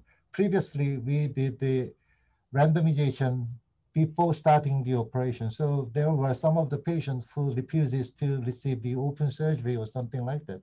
However, in this study, once the patients was enrolled in the study, all the patients were quite well operated according to our study protocol.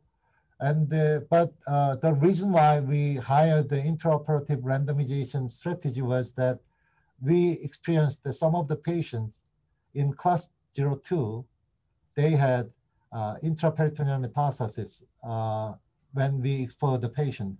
So this is the reason why we hired the intraoperative randomization. And so far we have enrolled about 300 patients. This number 273 was by the end of February. So currently we have enrolled about 300 some patients, but the recruitment is rather slow compared to the previous studies. The reason is that compared to the distal cancer, the proximal cancer incidence in our country is relatively small, and the surgeons are a little bit reluctant to perform very advanced patients by laparoscopically because it is quite technically demanding, even after the surgeon qualification. And regarding the robotic surgery, we did prospective non-randomized comparative study compared with robotic and laparoscopic surgery quite a long time ago. And in this study, actually, it was not very positive, but we only found that robotic surgery costs much, but even the surgeons who have little experience can have the same result that of highly experienced surgeons laparoscopic procedures. And regarding the survival outcome, this is our single institutional analysis, retrospective, but we found no survival differences between robotic and laparoscopic. So if it is same, we may perform robotic procedures instead of laparoscopy when it is possible or feasible. So regarding the current evidence for robotic surgery, there are not much proven benefit, although there are huge interest even in our country. But gastrectomy with robotic assistant may become more and more popular by the improvement of technology. There are more and more new technologies getting into the robotic surgery system. So it may offer better operative environment to the surgeons. So maybe the surgeons may prepare to perform robotic surgery. And it may make it possible for us to perform more sophisticated operation than laparoscopy in the future. So I will cover a little bit of that in the later presentation. So far, the current evidence regarding the minimally invasive surgery for gastric cancer is that for early gastric cancer, minimally invasive surgery is the standard. And for advanced gastric cancers, for distal gastrectomy, it is a standard. For total gastrectomy, it is technically feasible, but we need to wait for the result of class 06 trial. And the robotic application, it may be feasible and equivalent to laparoscopy, and it is very rapidly penetrate into in the clinical practice in Korea. So this is the experience of laparoscopic and robotic gastrectomy in our hospital. We are extremely high volume center. As you can see here that our annual volume is almost 1,000. But among them, as you can see here that from year 2019, after we get the result of the class 02 trial, most of the patients are treated by minimally invasive way. Very small number of patients are treated by open surgery. Mostly they are patients who were enrolled in the clinical trial that may not allow the minimally invasive surgery, or the clinical trials like class 06, we are performing open gastrectomy. So even with that, we do need some more evidences for the wider application of the minimally invasive surgery for gastric cancer. Nowadays in Eastern Asia, especially in Korea and Japan, we are screening the patients very enthusiastically. So in our country, we have nationwide screening program for gastric cancer, biannual screening endoscopy for every citizens who are older than at the age of 40. So we have very small regions and very early lesions detected by screening endoscopy. So in our hospital, more than 70% of our patients are stage 1 diseases.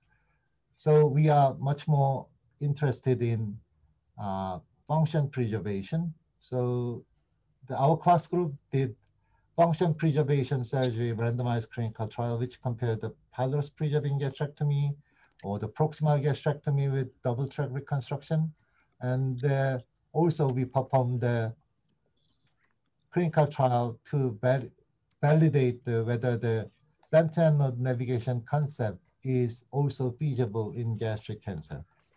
And also, as I mentioned before, that we do need evidence for total gastrectomy for advanced gastric cancer.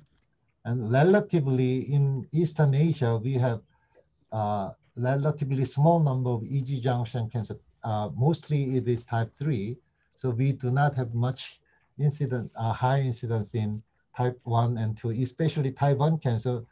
In our hospital, for last 15 years, we have only 2 patients. So it is quite different from that of Western countries. But it is an issue nowadays more and more, because that there is a trend in proximal migration of the gastric cancer even in our country. And another issue is that after the neoadjuvant therapy, whether applying minimally invasive surgery is feasible. So we just prepared another clinical trial named class 08, which will compare the neoadjuvant surgery after the neoadjuvant therapy between laparoscopy and open. And regarding the stage 4 gastric cancer patient with multimodal treatment, after something like convergent surgery, MIS would be feasible, will be another issue in our country also. And then from now on, that I'd like to talk about a little bit different story from that of previous speakers. It's about adopting new technologies. So how we can use new technologies in the field of minimally invasive gastric surgery. So this is the a kind of new tool for the better lymph node dissection and better lymph node examination. We hired the ICG as a lymphatic tracer, and we inject the ICG around the tumor the day before by endoscopically. And we are trying to use this near-infrared imaging to detect the ICG-stained lymphatics and lymph nodes.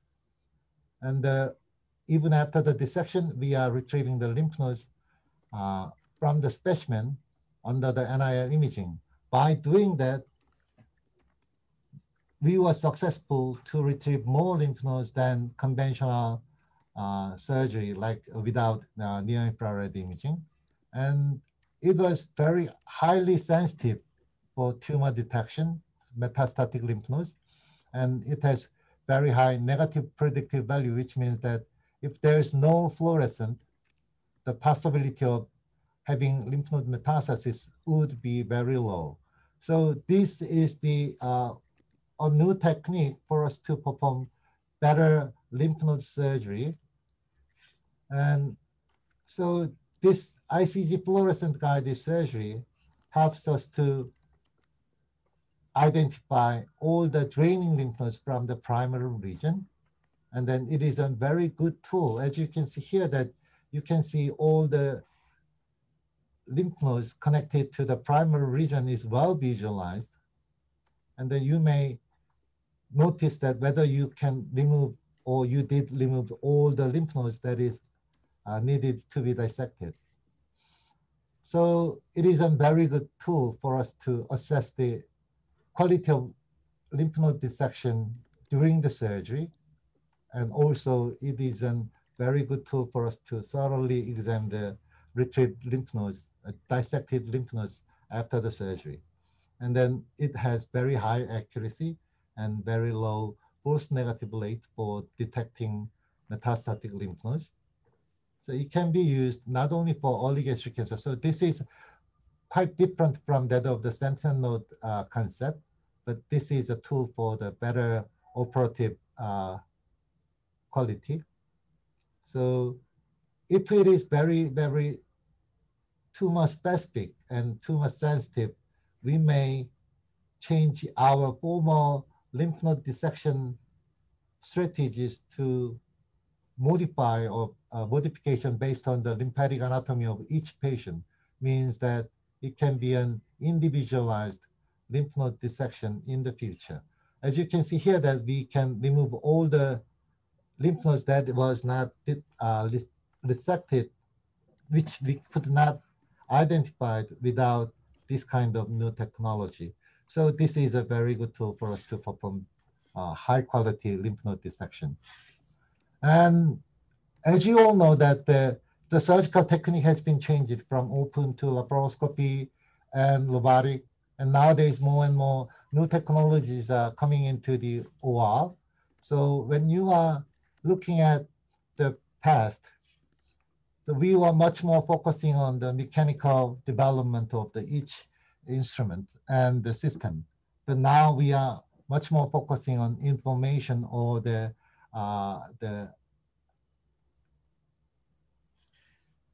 data-based treatment, even for surgery.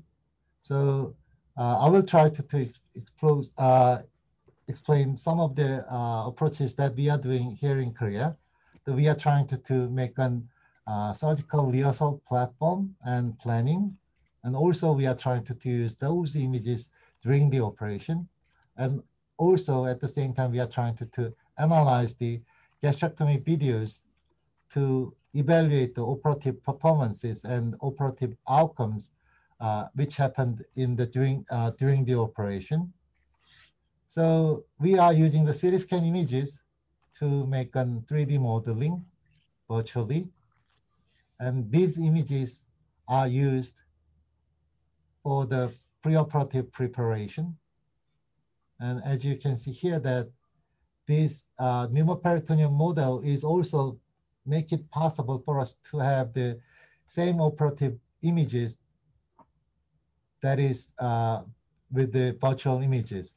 So when you are looking at these images, something like that, you may plan the trocar placement the day before, even before the operation, and you can perform that during the surgery.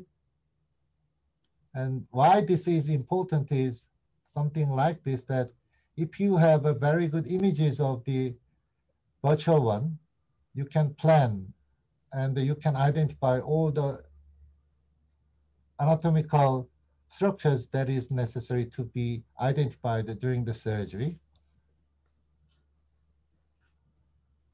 So this is how we are trying to provide the similar operative environment. So we are making a predictive pneumoperitoneum model.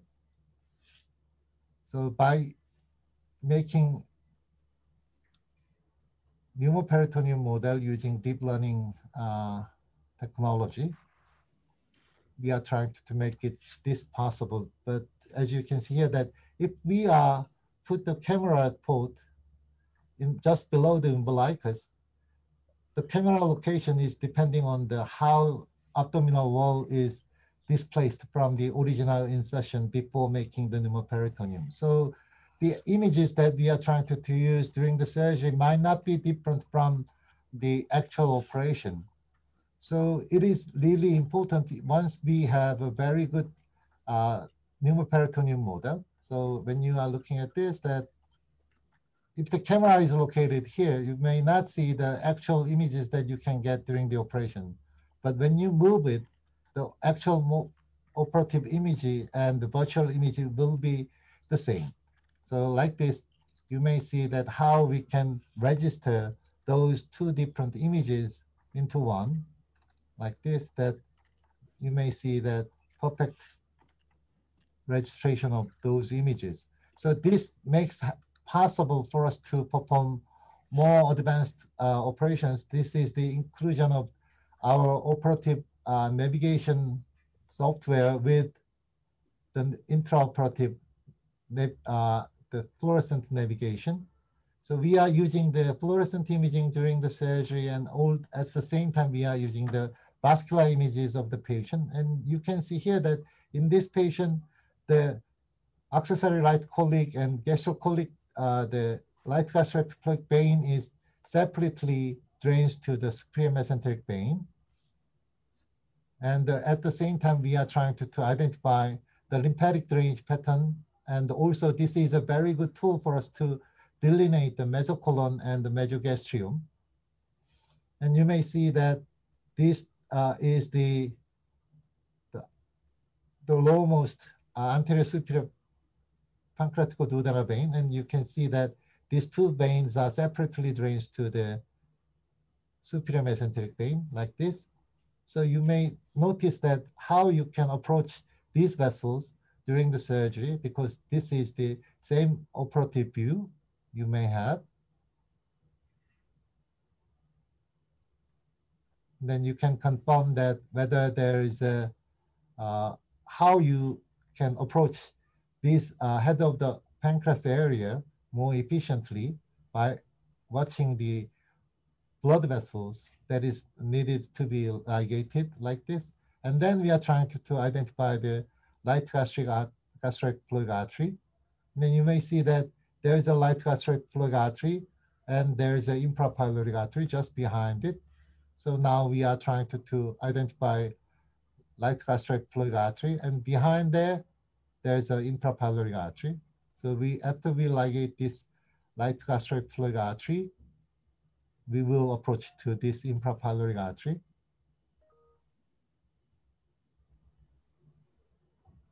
So we ligate this infrapyloric artery. So all the vascular structures that is needed for the lymph node dissection during the gastrectomy can be very easily identified. And you can see here that light gastric artery is coming from gastroduodenal artery just after the bifurcation. So you may see this is the light gastric artery from just below the bifurcation. And you can see that the portal vein drains The left gastric vein drains to the portal vein, and you may see that behind the common hepatic artery. Here, this is the common hepatic artery. Behind it, there is a portal vein. And we are trying to identify the root of the left gastric artery from the bifurcation of the common hepatic artery and the splenic artery. Here you can identify those. And then you can see that there is a splenic vessel. Splenic artery is quite tortuous. So you may see that tortuous splenic artery is exposed there. And here you can see that the splenic vein just behind below the splenic artery, which you may see splenic vein is there. And then after that, after the whole lymph node dissection, you may confirm the resection line based on the near-infrared imaging tool. And then another very good technologies deep learning enabled us is that we can find out what's happening even by reviewing the surgical videos. This is our first trial for the operation recognition during the operation using the surgical video. So you may see that we can identify which portion and then even the operative events like the bleeding is happened here. And then each instrument movement can be identified. Through using this, we can have a kind of operation reports based on the deep learning technology. Using deep learning technology, we may automatically analyze each operation, like how many events happens during each step of operation. And this operative, the events can be related to each step of procedure. So this one can be reported, not just single operation. Their serial operation can be reported to the surgeons. So this is a very good feedback. Even the surgeons who did surgery just before, they may have this kind of reports, and this is a kind of self-education tool and self-confirmation tool for their surgical quality. So this kind of new technologies will provide us to perform easier operation than before. So the surgeons could have better operative environment. And those ideas can come from many needs from the surgeons who are currently practicing. And so the minimally invasive surgery for gastric cancer soon will become the mainstream modality and will be the standard treatment. And also at the same time, it will incorporate a lot of imaging technologies and data analytics in the future. And thank you very much for your kind attention. And I'd like to appreciate all the colleagues that I have been working with. And thank you very much. And everybody is welcome to Korea. And whenever you are coming to Korea, please drop by to our hospital. This is our hospital images. Well, Woojin, thank you very much. Dr. Huang, as always, your presentations are just fabulous. I'd like to invite all the speakers to come back on lives. And I know that we're almost at the end at 9 o'clock, but since we did not have a chance to ask questions and have some discussion, I thought we would just run over by about 10 minutes for those of you who can stay on, so that we can just get a little bit of a little discussion going. First of all, Dr. Young, I'd like to ask you, with all this incredible technology, I mean, it just goes to show how much we all have to learn from one another in terms of the technological advances and how you can apply those. Just incredible work. What do you think is the main way that you're going to be using this technology? Because the first thing that comes to my mind is how this could be used as a improved teaching tool for your fellows. You know, you can show them the anatomy, the lymph nodes in a way that we wouldn't be able to do otherwise, even with the dual console. What is your opinion on that and how this is going to move forward? Yeah, I totally agree with your idea. It's a very good tool for the education, but even at the same time, you know that the images that I showed you during my presentation is that regarding the lymph nodes and lymphatics. Previously, we couldn't see that during the operation, even with very high resolution images. And anatomical structures, like the very small, tiny vessels. If it is the patients like your country, very obese cases, you may not notice where the exact location of the vessel is. But it may help us to give all the anatomical knowledge to the surgeons, regardless of their experiences and regardless of their patient's condition. So it is not just only for the surgical education, but it will help for every surgeon to perform easier operation than before. Yeah, I mean, for the safety of our patients and the morbidly obese, I can imagine how this could be so useful in our practice. Naru, what do you think about that? Dr. Ikoma? Yeah, I completely agree. You know, doing the minimally invasive and robotic gastrectomy for patients, you know, skinny, young, and healthy, you know, Japanese, Korean patients is a totally different story when we are performing gastrectomy for, you know, BMI 45 in the United States, for example. Like Dr. Kans, you know, mentioned that 70% of our patient population is supposed to be obese. And then, having those technologies to guide us, those details in anatomy will be a critical to help and ease the complexity of the operation. Yeah, absolutely. And as soon as we're open and can come over to Korea, we'll come visit. Yeah, please. John, absolutely. I just wanted to congratulate all the presenters for really a phenomenal presentations. Really, it's opening the box in the mind of the surgical community as to what can and should be done. And we appreciate all your time. You know, in the interest of time, I just wanted to circle back to Bill and ask, when you look at the molecular blood markers that you're talking about, they're very exciting and the possibilities run endless in one's mind.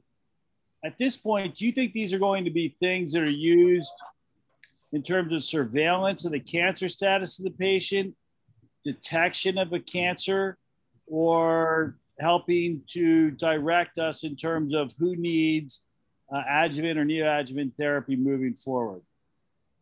Yeah, good question, John. I think the first use will be in an adjunct to screening.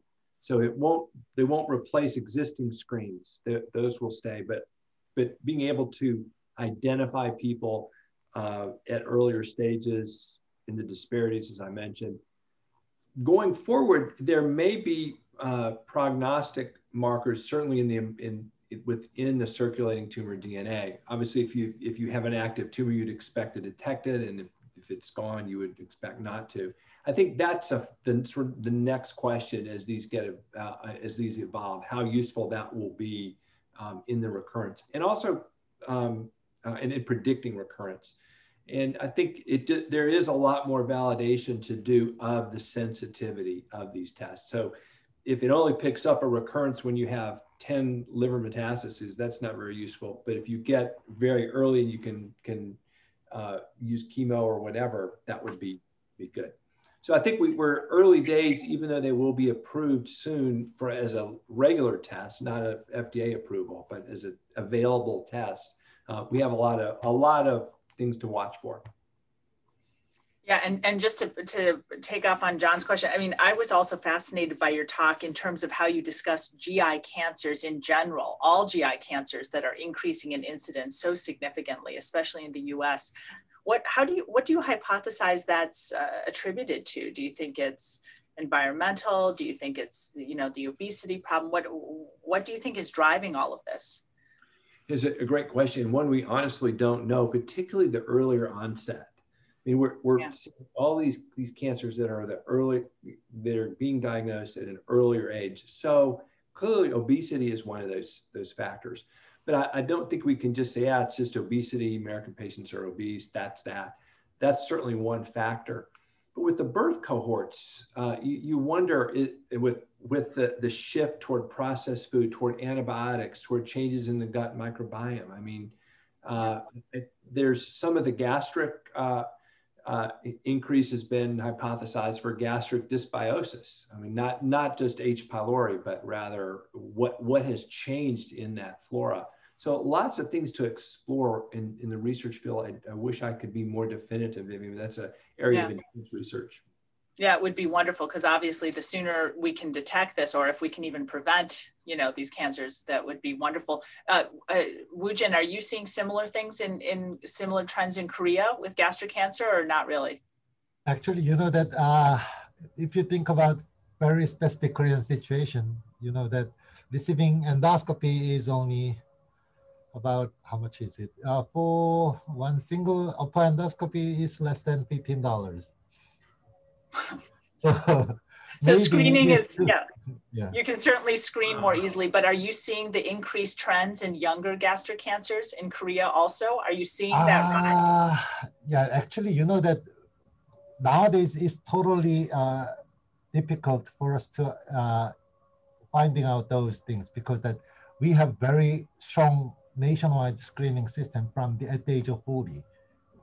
So we have very few patients who are at the age of 40, but most of the younger patients are coming to the office with far advanced stages, except for some patients with some symptoms like active bleeding from the ulcer or something. Yeah. I see. Naru, did you have any questions for any of our panelists? I have a few other questions, but I want to give you a... Yeah, I do have many. I hope we have another hour to ask questions. So the one particular question I really want to ask is about the education, and more trainees are seeking for the opportunity to learn robotic and minimally invasive approach for the gastric cancer.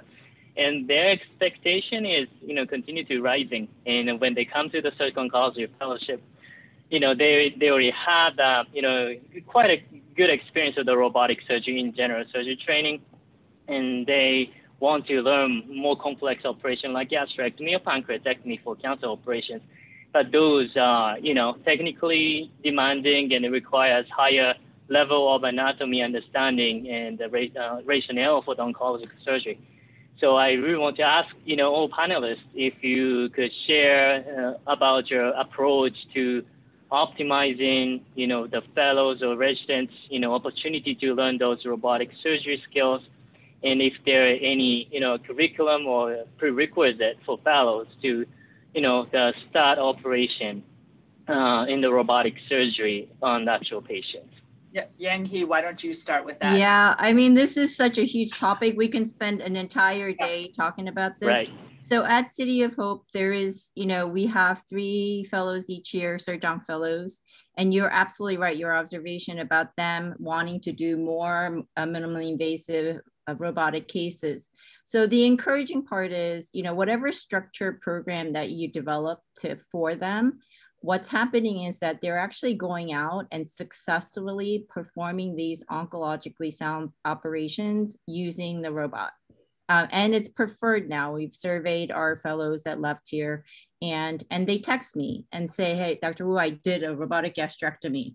And then my answer is, send me the video, right? Because you want to make sure that the approach that is being used, whatever they practiced here. And so I think it is upon us, our onus is upon us to teach them the right way, right? They need to get on the console. They need to go to take the courses. So whatever it takes to get them facile, if they're going to use minimally invasive surgery for complex cancer operations, and it's going to be, they're going to choose, they most likely are going to choose something that's easier to adopt, then it is imperative that we train them properly. And that's something that we probably should discuss, amongst all the leaderships right here. So it would be really nice to get a curriculum together that's across all disciplines to get them access. Naru, how are you handling it at MD Anderson? Yeah, that's a good question. And to be honest, it is a challenge I'm going through the learning curve for myself, and then to teach, fellows to do those complex robotic operation is challenging. But the short answer is I'm doing my best. And so it is at this point, it's quite individualized based on the fellows, experience in the previous training and their enthusiasm and how much they prepare before coming to the operation room. And then I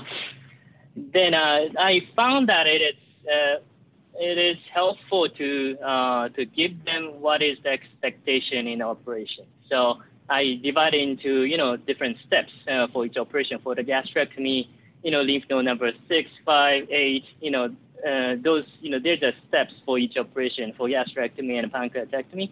And then I share the video in advance. I do have a the Dropbox folder, and then the fellow can review those videos in advance. And then we discuss it before the surgery, and I want to learn this step for today's operation, for example. And having those expectations allow fellows to prepare more, and I found that their satisfaction level is higher if I'm transparent about the expectation. Yeah, I mean, I think that is such an excellent point, because teaching minimally invasive techniques is a challenge. John, who does this for colorectal, knows it as well. It's a challenge to teach it. But I think Dr. Young had shown some nice data, really showing how the robotic approach shortens that learning curve. And I really believe that's true. Teaching laparoscopic gastrectomy, which is what I used to do from like 2005, for a number of years, it was a tremendous challenge, almost, very challenging. But with the robot and having the dual console, I think the opportunity to teach, and I agree with you, Dr. Ikoma, teaching stepwise and having various steps that once the fellows can demonstrate proficiency in one of the simpler steps, then you move on and you have some progression. I think that's a really helpful, good approach, because everyone in these training programs, in our large training programs, they want to learn this and they need to learn it in a sequential way. I'd be interested in hearing what Dr. Dada thinks. He's now on the other side. And how do you feel teaching all of this now? Yeah, I think I agree with everything that's been said, and part of the the challenge of transitioning to early attendingship, as Dr. Ikoma mentioned, are multifold. I think I want to go back to talking about infrastructure, as I mentioned in my talk. I think the infrastructure is also really important, not just direct education of fellows or graded responsibility and things like that. I think just simple things like having a surgical technologist at the bedside that is skilled in robotic surgery, exchanging instruments, so that your fellow can sit on the dual console. And we take that as a given, but it's not always a given. And I think that having that infrastructure is really critical. And so the investment on the part of the institution and as part of the fellowship, I think, is really critical as well. And we're lucky to have that, as I showed you some pictures of, and I'm sure all the institutions here have that. But I think that's another piece of that I think is very critical. There is one trick that is helpful in low volume complex cases, and I think the studies have borne this out. Because the urologists and gynecologists have used the robot so much, and they do it routinely, and sometimes feel much more comfortable having the fellows do some of these cases, the studies have shown that if you perform more, not just procedure specific, but robotic cases, that you become more likely to adopt the technology. So what we have gotten from our gynocs and urologists is to have our fellows, DSO fellows, be part of their, when they do these robotic cases, and they are there. Got a commitment from them like 5 years ago, and now we're part of all of that. So it does help them feel a lot more comfortable in the operating room on the console.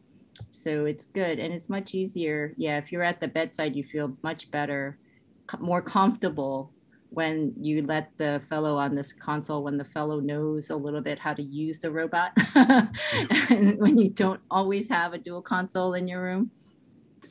I think this conversation has really highlighted the impetus for this whole webinar program, which is to improve the performance and the facility of us doing oncologic surgery, MIS.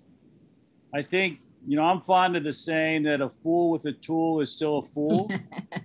And so, you know, the robot, a laparoscope, or open, you have to, I think it's important for us as the leaders in our fields to impress upon the audience.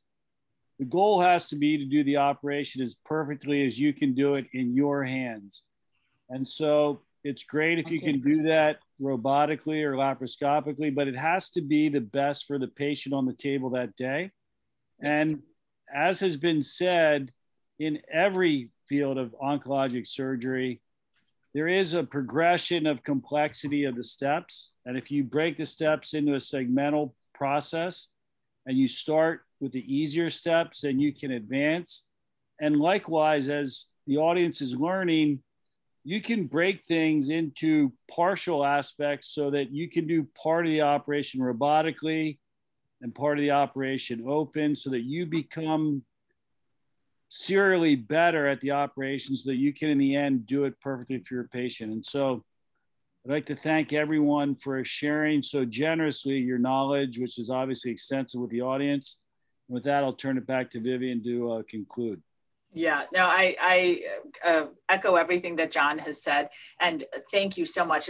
Obviously, our discussion could go on for another hour or two, but you know, we're running behind here, and I'm sure everyone wants to call it a night. So I cannot thank all of our speakers enough.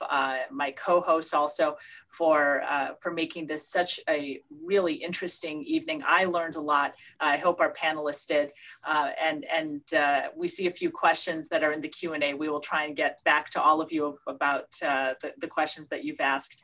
And I hope all of you have a good night. Join us for the future webinars. It's going to be every month. You'll see the announcements for it, and hope that we can see you at those as well. Have a good night, everyone. Thanks so much. Everyone. Good night. Thank you. Bye. Thank you so much. Bye. Thank you. Good night, everybody. Night.